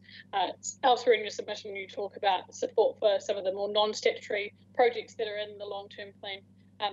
Given we'll have to make decisions about trade-offs sitting in our seat, is it your definite preference that we do the planning work over any of the other on-the-ground work, or can you just give me a steer on that? Yeah, I would say if I had to make a choice, I'd go for the planning, the statutory stuff. That's the framework that governs our environmental management. So if I had to make a choice, that would be it. Yeah, of course you need both, but yeah. Thank you very much. Any further questions? All right. Well, I want to say thank you very much, Nikki, for coming in today and preparing the submission. It was all very good. So we really very much appreciate you coming in. Thank you very much. I have to go and catch my bus. Yeah. No, I've got 5 minutes. Thank you very much. Is Marc Duff here? Oh yes, hi Marc. You're next, so welcome. Come on up. You just need to press the button on that machine, thanks. Akaroa, everybody. I'm speaking as a resident of Hornby, and what is our greatest challenge at the moment concerning the environment? And I really think it is the quarries. One of my roles in chair of my local residents association is with meeting with high school students and talking to them. And there's real concern and trust with Environment Canterbury and the reading of air monitors. And that they're done, we would like to see them monitored by an independent body so that we can trust the results that we are seeing, that they're not being covered up or things aren't happening in quarries that shouldn't be happening with the air results. So I'm quite happy to see the rates increase, but from that I want to see action, and from that action we expect to see results. And I'd like to see some funding for some independent people from Ekant to go out and monitor these air readings and dust readings so that we can have trust and credibility and maybe transparency as well, that we really can, with our young people, tell them that our air is safe. The other thing is our students, they know about nitrate levels. They've educated me what nitrate levels are and how concerned we should be, and I value them for that. And the other thing that scares me is when they started talking about the research they've done and the cost to fix our water if we get it wrong with the nitrate levels. So I value that as well from them. But I think from Hornby, Yaldhurst and Templeton, it really is the reading of those, our air controls that we have, and having that safety that we know that they, that it's being done by an independent body. I come from a background where all my testing and my the job I'm involved in is done independently. There's absolutely no way that the food safety in New Zealand would let me do my own testing and put those results in and say that my food was safe. And I feel it's the same with air, that it should be independently monitored. And I think Rangiora and Rolleston are going to be added to that list. We talk about fertile land. I've heard the last speaker. I come from a background, as I say, with my job, where they're struggling to grow vegetables in Pukekohe now with the amount of fertile land. The pressures will come on the farmers down here to produce more and more. So much of our lettuce and broccoli already goes up to the North Island now to accommodate for the losses at a Pukekohe. So it's a real big issue. And so if we're turning, real good land into quarries, I mean, that's got to be another issue with our food going forward and our kai, that, are we going to have enough for our own people? That was all. Sorry to be so short, but I realised you're behind time. Oh no, that's very good. Thank you for coming in. Have we got some questions for Marc? Ian.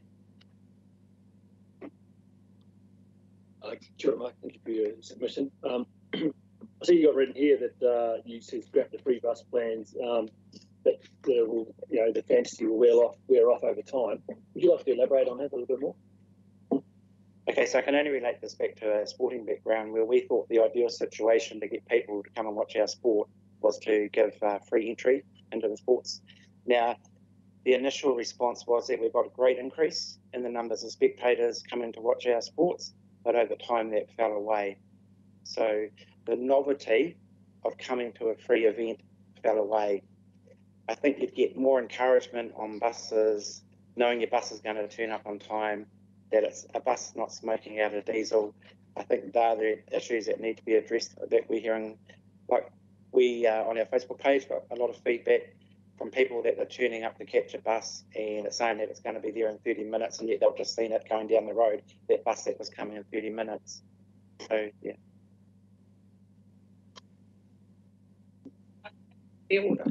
Thank you, Marc.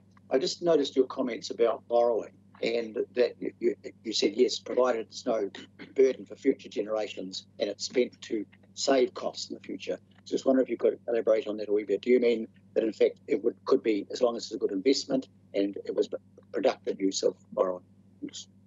Got it exactly in one. And we had a meeting of combined residents, and it wasn't so much about Environment Canterbury, it was about the Christchurch City Council, and that don't defer doing stuff if it's going to cost us more in the future.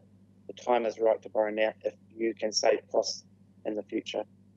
But in the same token, yeah, we don't want to burden our future generation by delaying. That's why I support the rates increase actually.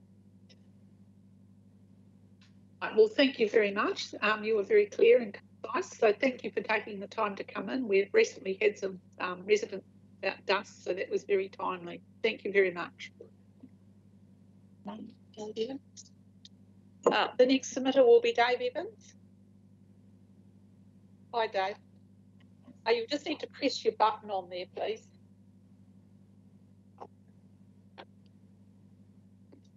So thank you for the opportunity to speak to my submission on the Ekant LTP.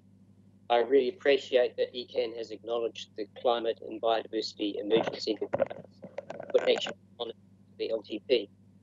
This transformational opportunity is recognised on page 7 of the consultation document are all appropriate for addressing the challenges we will experience over the near and long-term future.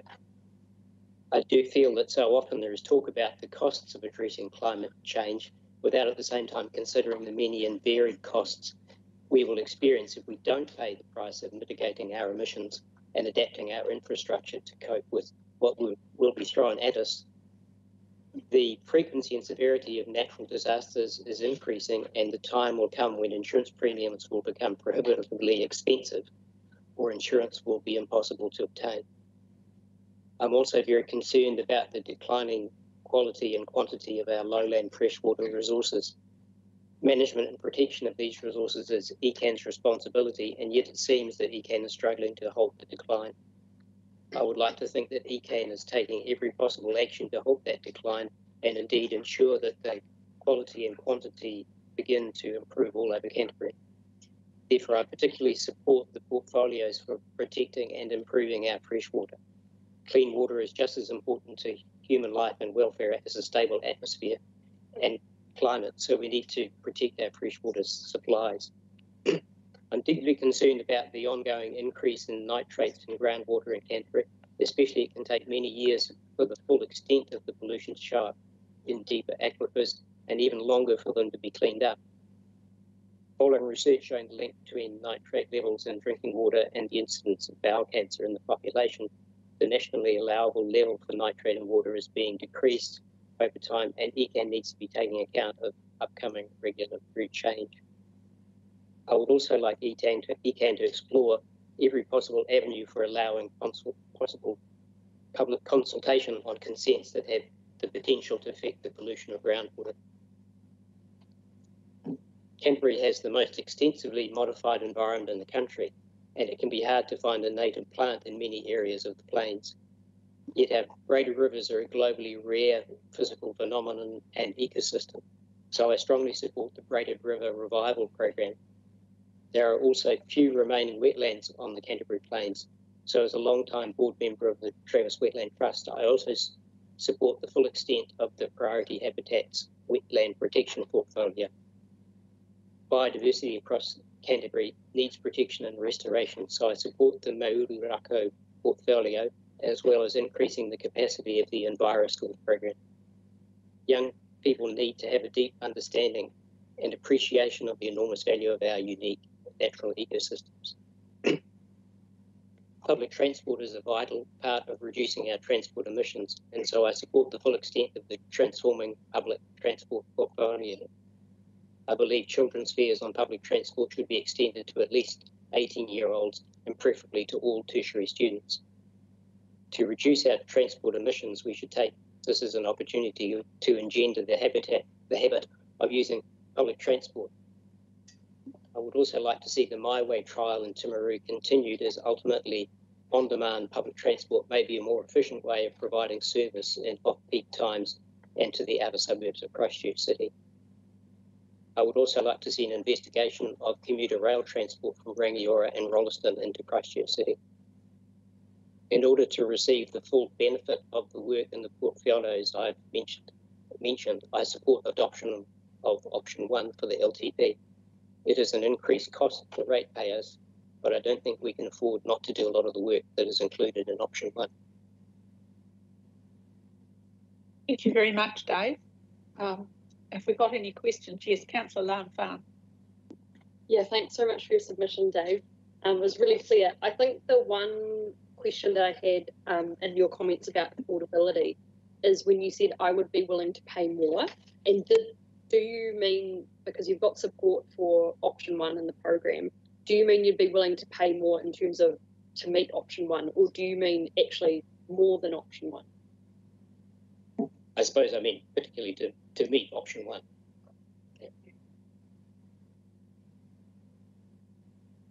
Anybody else who wanted a question? Oh, Yang, sorry, I missed you. Kia Dave, thank you for your submission. Just on the UAGC, you're talking about the having a median value, and then above that it's fixed, right? And then below a sliding scale proportional to the house value. Have you seen an example of this anywhere else, or this concept you thought about it a lot and come up with it yourself? Yeah, it's just a half-baked idea of my own, really. I mean, I can see the reason for having a UAGC that isn't proportional, but things that aren't proportional have a greater effect on the people with a lower value property. And so the current UAGC, would you see, is that the kind of level you'd see fixed now and then proportional going down from there? Or would you see, do you know another level have you thought about another costing? I probably haven't thought about it that deeply, but I wouldn't want to see it increase the way it has been proposed. I suppose if it was increased but then proportional for lower value properties, then that would make sense. All right, well, thank you very much. I don't think we've got any other questions for you. So thank you very much, Dave, for taking the time to come in. We do really appreciate it and putting in your submission. So have a good rest of the day. Thank you. Ross.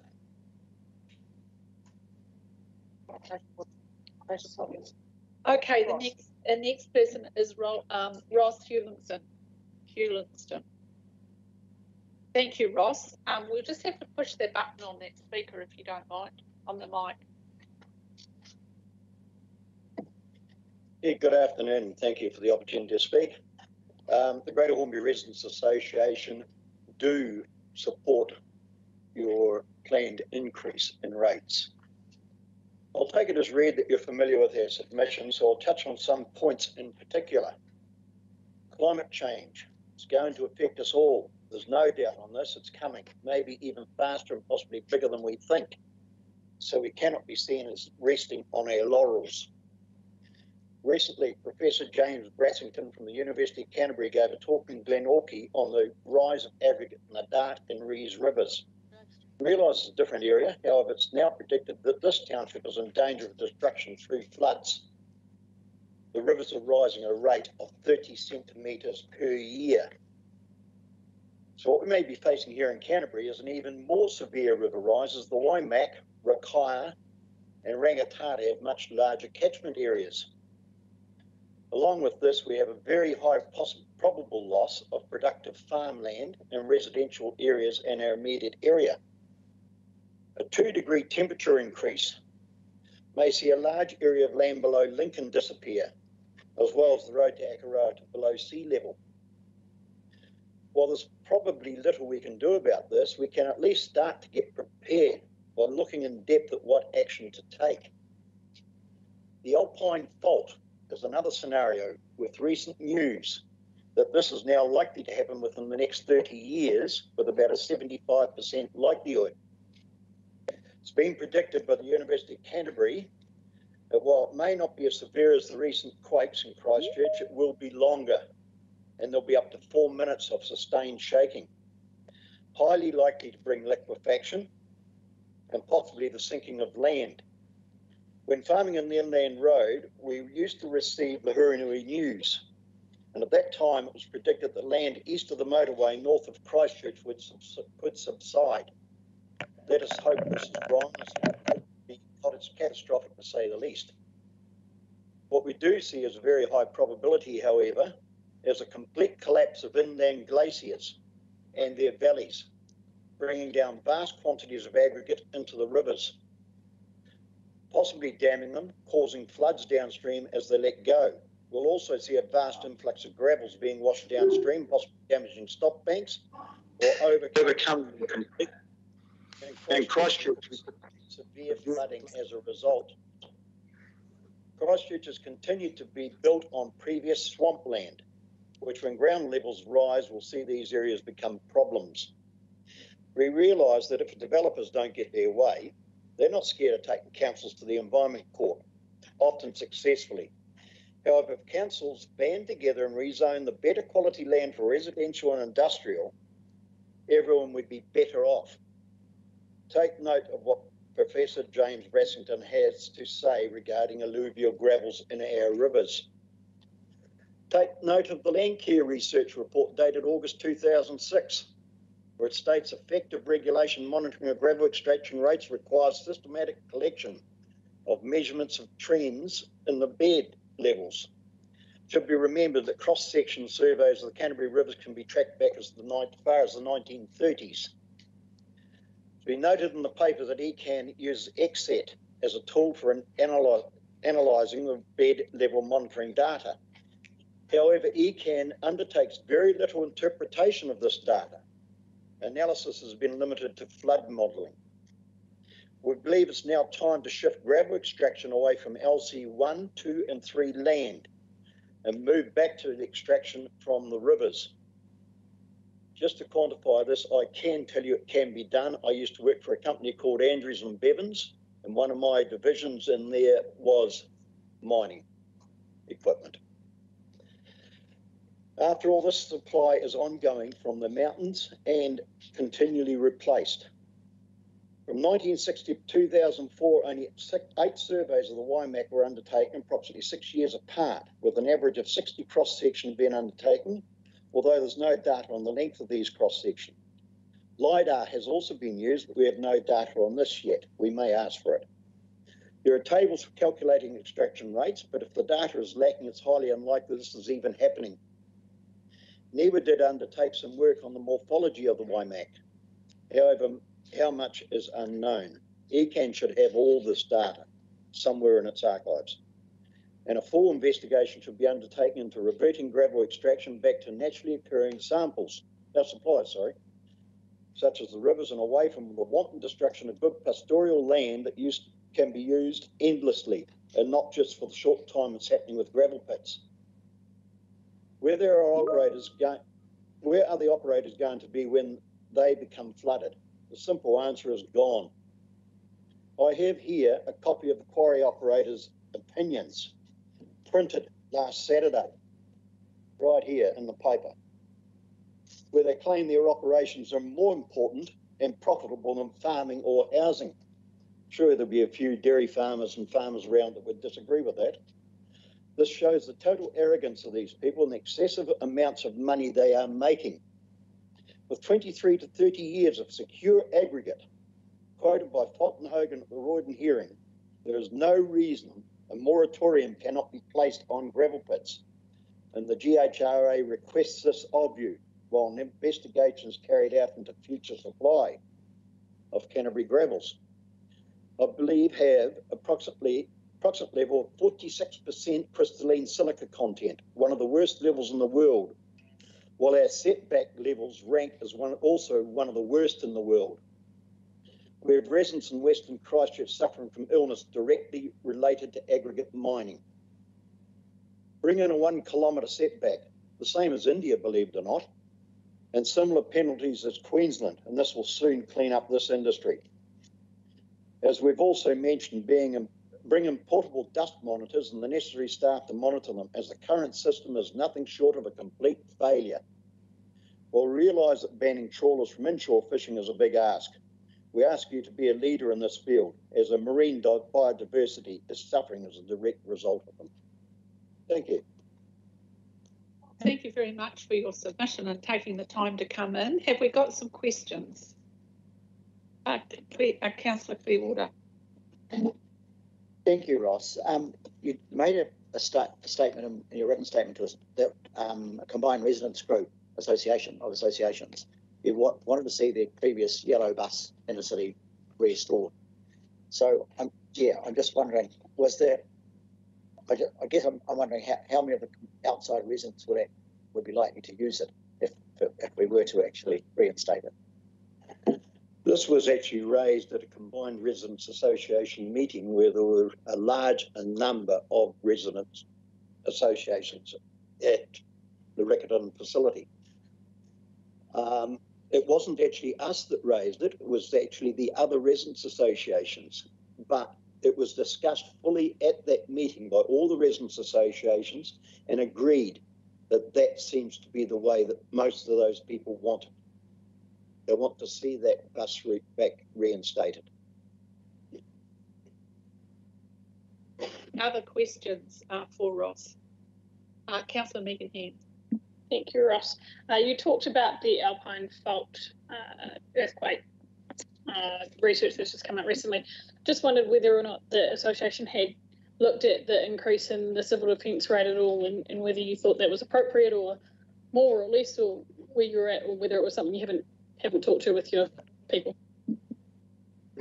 This is something we haven't discussed as yet. Our next meeting is next Sunday.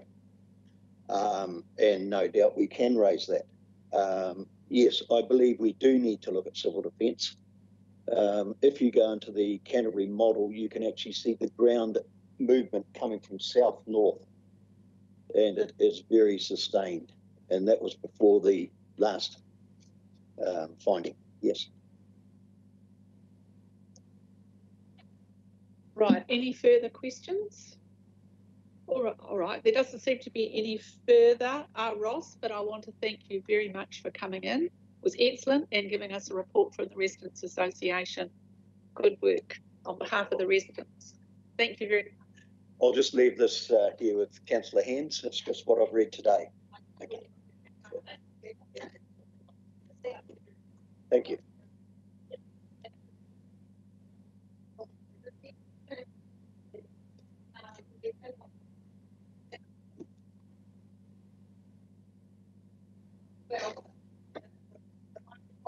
I'm going to turn it off now because I'm supposed to have mine on. So welcome, and you'll need to turn your mic on, but thank you very much for coming. Off you go. Thank you, and I'm as surprised as anyone to be here. I thought I was actually just going to confirm my submission. So this is unusual. I represent my family, myself, 7 grandchildren, as a resident of Canterbury for 30 years, and an ex-primary teacher. I wanted to support your option 1 and to say why I supported it. So I totally believe in protecting our aquifers and lakes. I am concerned about the nitrates in the drinking water for my children, my grandchildren. I believe it's something that's going to accelerate, and that setting the level that we have at the moment isn't sufficient. I'd like to see it following the Danish study level, which is 0.87 milligrams per litre, because I believe we won't be seeing the full effect of dairy farming in Canterbury for years to come.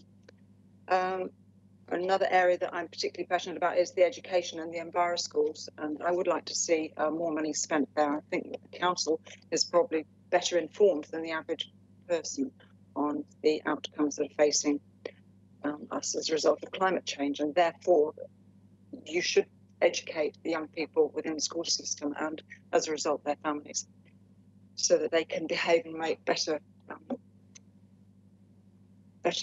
judgments, better voting, better systems for their protection. And my other passion is the tree planting and the regeneration of the natural environment and planting up the waterways. And as part of the tree planting effort up Evans Pass, I would like to see more of a general plan for Canterbury, the Manx Peninsula, as opposed to the bits that are done, seems to be done piecemeal with a bit of funding here and a bit of funding there. It'd be nice to have a general plan that we could approach. Yeah, that's all really, I think, just to support option 1. I did also say I didn't like the UAGC, which was going to be a flat rate, I believe. I thought that was unfair, and I'd like to see that done on a pro rata rate rebate. Anyway. All right. Well, thank you very much for coming in and presenting. I suppose this is the first time you've ever presented like this. So isn't that great? A new experience for you. So that's fantastic. So we really appreciate it. I can see Councillor Clarewood is indicating and Councillor Lan. We'll just have a bit of a question for you. Thanks very much. I'm just interested in your comments around the flat tax rate. Flat rate rating, just universal and general charge. And you said in one where it was unfair. Just wondering if you might, I think that's what you said. So, yes, so I'd be interested in you just explaining your views about how you see it unfair. My very simple take on that is that a flat charge is unfair on people with lower income who have less. I believe it should be rated more according to income, according to property value, according to the ability to pay it, as opposed to a lump sum. Thank you. Councillor Lan. Yeah, thanks so much for making the effort, Gillian. It's great to have you. My question is around, you talk about climate education funding and your support for that. And you've also talked about biodiversity initiatives and the plantings around Evans Path, was it? Do you think we've got the package about right in terms of balancing the education versus the on-the-ground component, or are you specifically saying you think the education one should be expanded, or are you happy with the balance that we've sort of got in the plan? Oh, sorry, just your button to. Sorry, absolutely not. I'd like to see more schools involved as Enviro schools so that children get the message and know that they've got some power to make a difference, and they also take the message home to their families. So that's what I feel about Enviro schools. The planting, that's almost another issue in a way, I believe. So when we do the plantings up at Evans Path, for example, or other areas, the council will have to fund some of the trees, provide some labour, but it's sort of an initiative for that that group. We don't see a bigger plan. Councillor Nicole Marshall. Thank you, Chair. You suggest amending one of our levels of service to read collect, analyse and publish data as opposed to just collect and publish data. Do you have any examples of the sorts of analysis you'd like to see? So that's page 5 of this. Unfortunately, I didn't print out my level of service 3, undertake targeted science research and investigations on matters relevant to policy development to inform council and stakeholders. So a proposed performance measure was publish data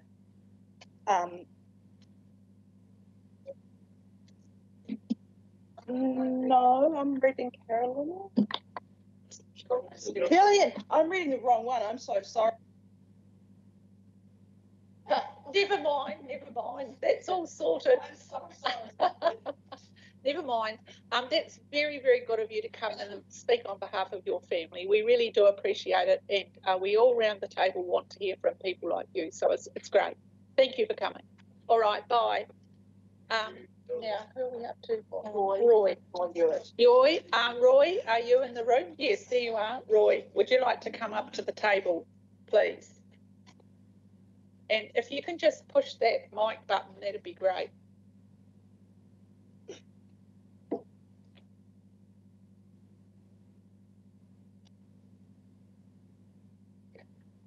I do not want to be here. I would rather be working on my farm. But coming here is the only opportunity I have to voice my concern over Ekant's proposed 24.5% increase in our rates. It's immoral when inflation is 1.5% and it represents a total abuse of your power. You do it because you can get away with it. There's not a thing I can do about it. Can't refuse to pay it. So all that's left for me to do is come here and voice my concern. It's not as though it's the first cost imposed on us by Ekant.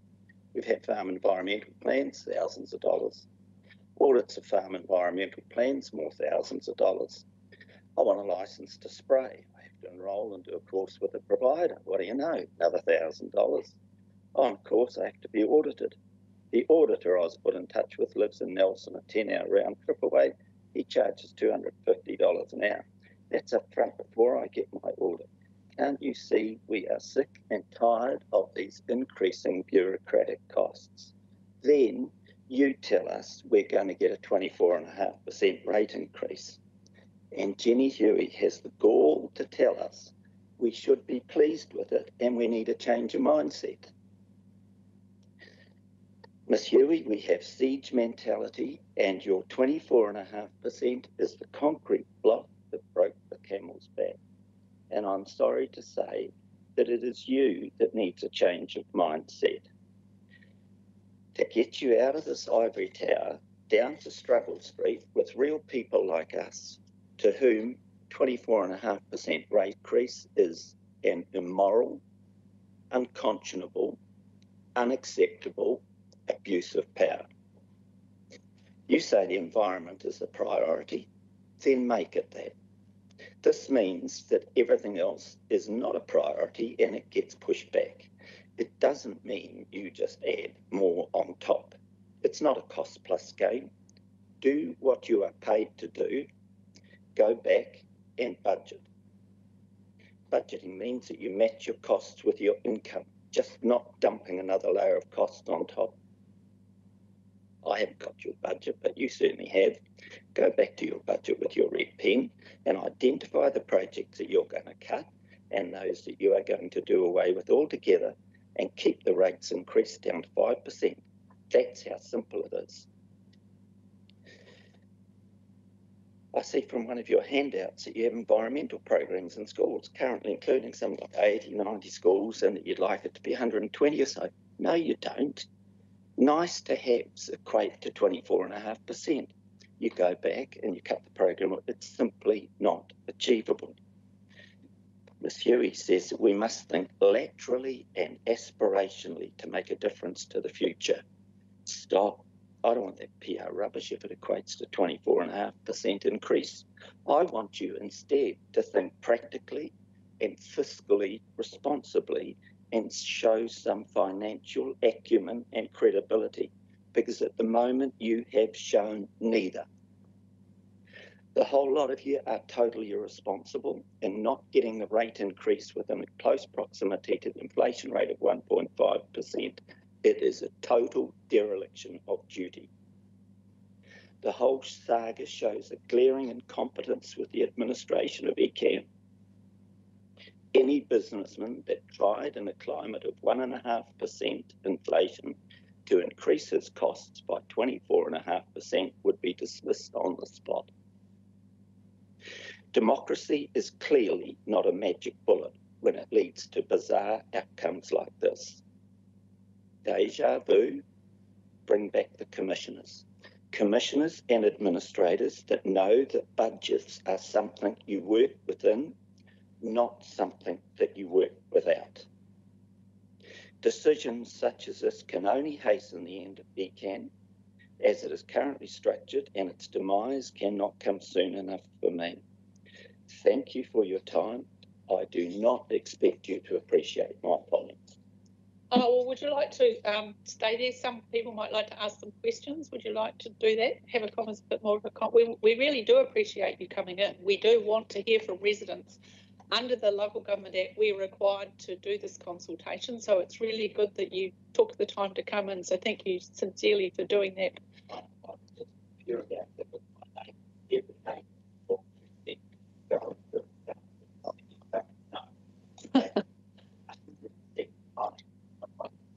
Well, congratulations for coming. I really appreciate it. I think this participatory stuff's really good for us, so we need to hear from you. So Councillor Clearwater has a question. Thank you. Thank you, Roy. Look, I just want, clearly you're very concerned, and thank you for expressing your concerns. And what you make it quite clear that you expect us as councillors to make reductions and cuts and improve the budget. So my question to you really is, how can you help us do that? Like, are there any suggestions that you would make, especially from option 2, which is a lower amount, that you believe or have good reason to believe that in fact we could and should cut?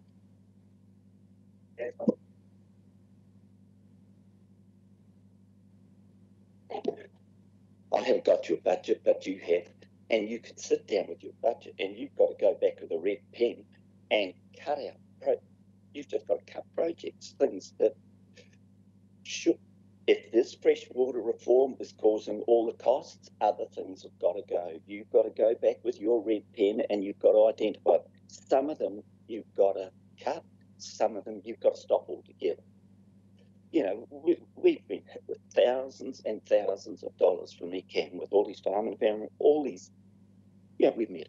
There's not a farmer I know that doesn't want to be environmentally friendly. But of course, we don't want nitrates in our water either. But we don't want 24% cost increases dumped on us either, especially on top of all those other things. Thanks. Councillor Lanfan, yours is a similar question. Okay, anybody else? All right, well, look, thank you very much for coming and we really do appreciate it. Thank you, Roy. Thank you. Yeah, well, thank you. Last. All right. Good afternoon, Kate. Can you hear us? Oh, we can't hear you. We'd better get you to pop your speaker on. There we go. Can you hear me now? Good to see you. We can't quite hear you. Can you hear me now? I've got my speaker on. That's better if you lean forward, I think. It seems to be a bit hard to hear people today, so just have another go. Can you hear me now? We can just hear, so if you just keep speaking loud. If I come this close, you can hear me? Yes, that'd be great. Thank you very much. Okay. Well done, everyone, on getting to the end of the day. Thanks. Okay, I just want to talk about, well, you all know what I want to talk about, the Lower Waitaki River issues. I actually support the borrowing for reserves for exactly the Lower Waitaki problem that we have here with erosion and the loss of farmers' land. And if we're currently, after the last flood, have been using up all the reserves that we had. And so I think we need to have reserves to support that sort of thing. I hope that we are doing a rating review for the Lower Waitaki. I keep hearing we're doing it, but I'd love some promises today that we are doing it, that it's a more fair rating review, and we would like to be involved in the consent process with Meridian when they apply for their new consenting. We would like to have a voice in that. And in the rating review, it would be good to see less burden on the adjacent landowners and a more fairer system that all water users out of the Waitaki are rated, not just those of us that are adjacent landowners. I struggle with Ekant's getting rid of border dikes and going for spray. We have lost all our bird corridors in the Waitaki. We've lost our kingfishers, we've lost our pukekos, the bird life has definitely gone down since we changed in the KDIC scheme, the Kurau Duntroon irrigation scheme, from border. We took away all the border dikes and we've piped the scheme, and now we've so little bird life here. So I want to really reiterate to Environment Canterbury that it's not all about efficient use of water as in border and spray. There's all the environmental issues that go with it, the loss of wetlands. And I also want to talk about zone committees.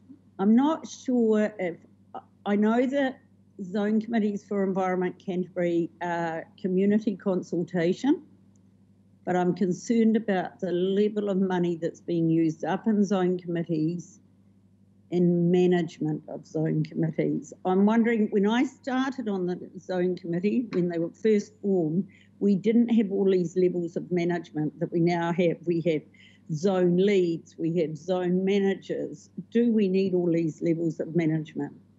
Because we've already got all our plans in zone committees now, and so it's all about implementation now, and we need that. I'd like to see some of that money that goes into management put into on-the-ground workers. Especially our zone committee needs a catchment coordinator. We need someone to go around within our catchments and coordinate them with what, to educate them and to get them involved in what we're all trying to do. But at the moment, I'm feeling like we just bums on seats at zone committees.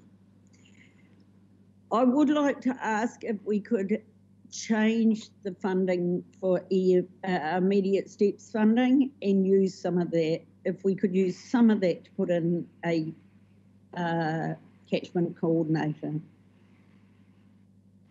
And I think that's about all I want to talk about. All right, well, thank you, Kate. We really appreciate your time. We've got a couple of questions for you. First of all, Councillor Scott would like to ask you a question.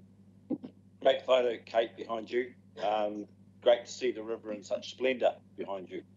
Kate, I just wonder about when we talk about this rating stuff, do you think ORC are on board with the views you've expressed? I do. Have you spent some time talking to them? Not recently. Okay, thanks. Other questions for Kate? All right, well, it seems like that might be as many questions as we've got for you, Kate, but thanks very much for coming on today and supporting your submission. We'll be looking at all these and responding, and we'll be considering it when we do our deliberations. As people know, I recently visited Kate, and I saw that picture in real life, and it's a fantastic photo. It just reminds us of what the braided rivers should be like. And so thank you very, very much for coming and speaking to us today. We really do appreciate it. Do you want to say something finally? Thank you, Jenny. What I would like to say is I'm one step closer to my eco corridor from the Hunter Hills to Lake Wainono as of today, and going to meet with the Mayor of the Waimate District Council, and hopefully we can fence all that area above the hook, at the top of the hook. So that'll be good, which Gordon saw. Oh, yes, it sounds like it's a great idea. So I'm not supposed to say that, I don't think, but anyway, there's been lots of great ideas today. So thank you for being part of it and sharing it. We really do appreciate all the work you do. Thanks very much. Okay, bye. All right. So I think we're at the end of the day, aren't we? We now have to follow and go back to the... No, wait till the end. Just adjourn to the next day. Do we need a resolution around adjournment? No, we just need to adjourn. We're just adjourning. I'll be back tomorrow at 9 o'clock. So we're adjourning now, and we'll be back to the meeting. Is it 9 o'clock in the morning? I'm not sure. I had a bit of a look at those yesterday. There was anyway, it is 9, is it? As long as it's on the everyone's got the same time, that'd be good. Well, thank you all very much, and we'll see you in the morning. Okay, bye. Oh, do we want to have a karakia? Yeah. Kia ora, tātou. Nē rata mi kia koutou, mō koutou mahi tēnei rā. Tina me mō te hāpori. Tēnā koutou mō koutou kōrero kia mātou. E mahi whakarongo i tēnei rā. Tēnā koutou. So just acknowledging everybody. All of our submitters, many of them are still there, but also just acknowledging them for all the work they've done and their challenges and aspirations to us. And everyone for listening. So, kia ora. He karakia whakamutunga o tātou nei rā. Kia tau, nā manaakitanga o nā me karo ki runga ki tēnā o tātou. Ko mahia te hua mā kihiki, kia tua te reo, kia tua te mana, kia tua te aroha tūturu whakamaa kia tīna.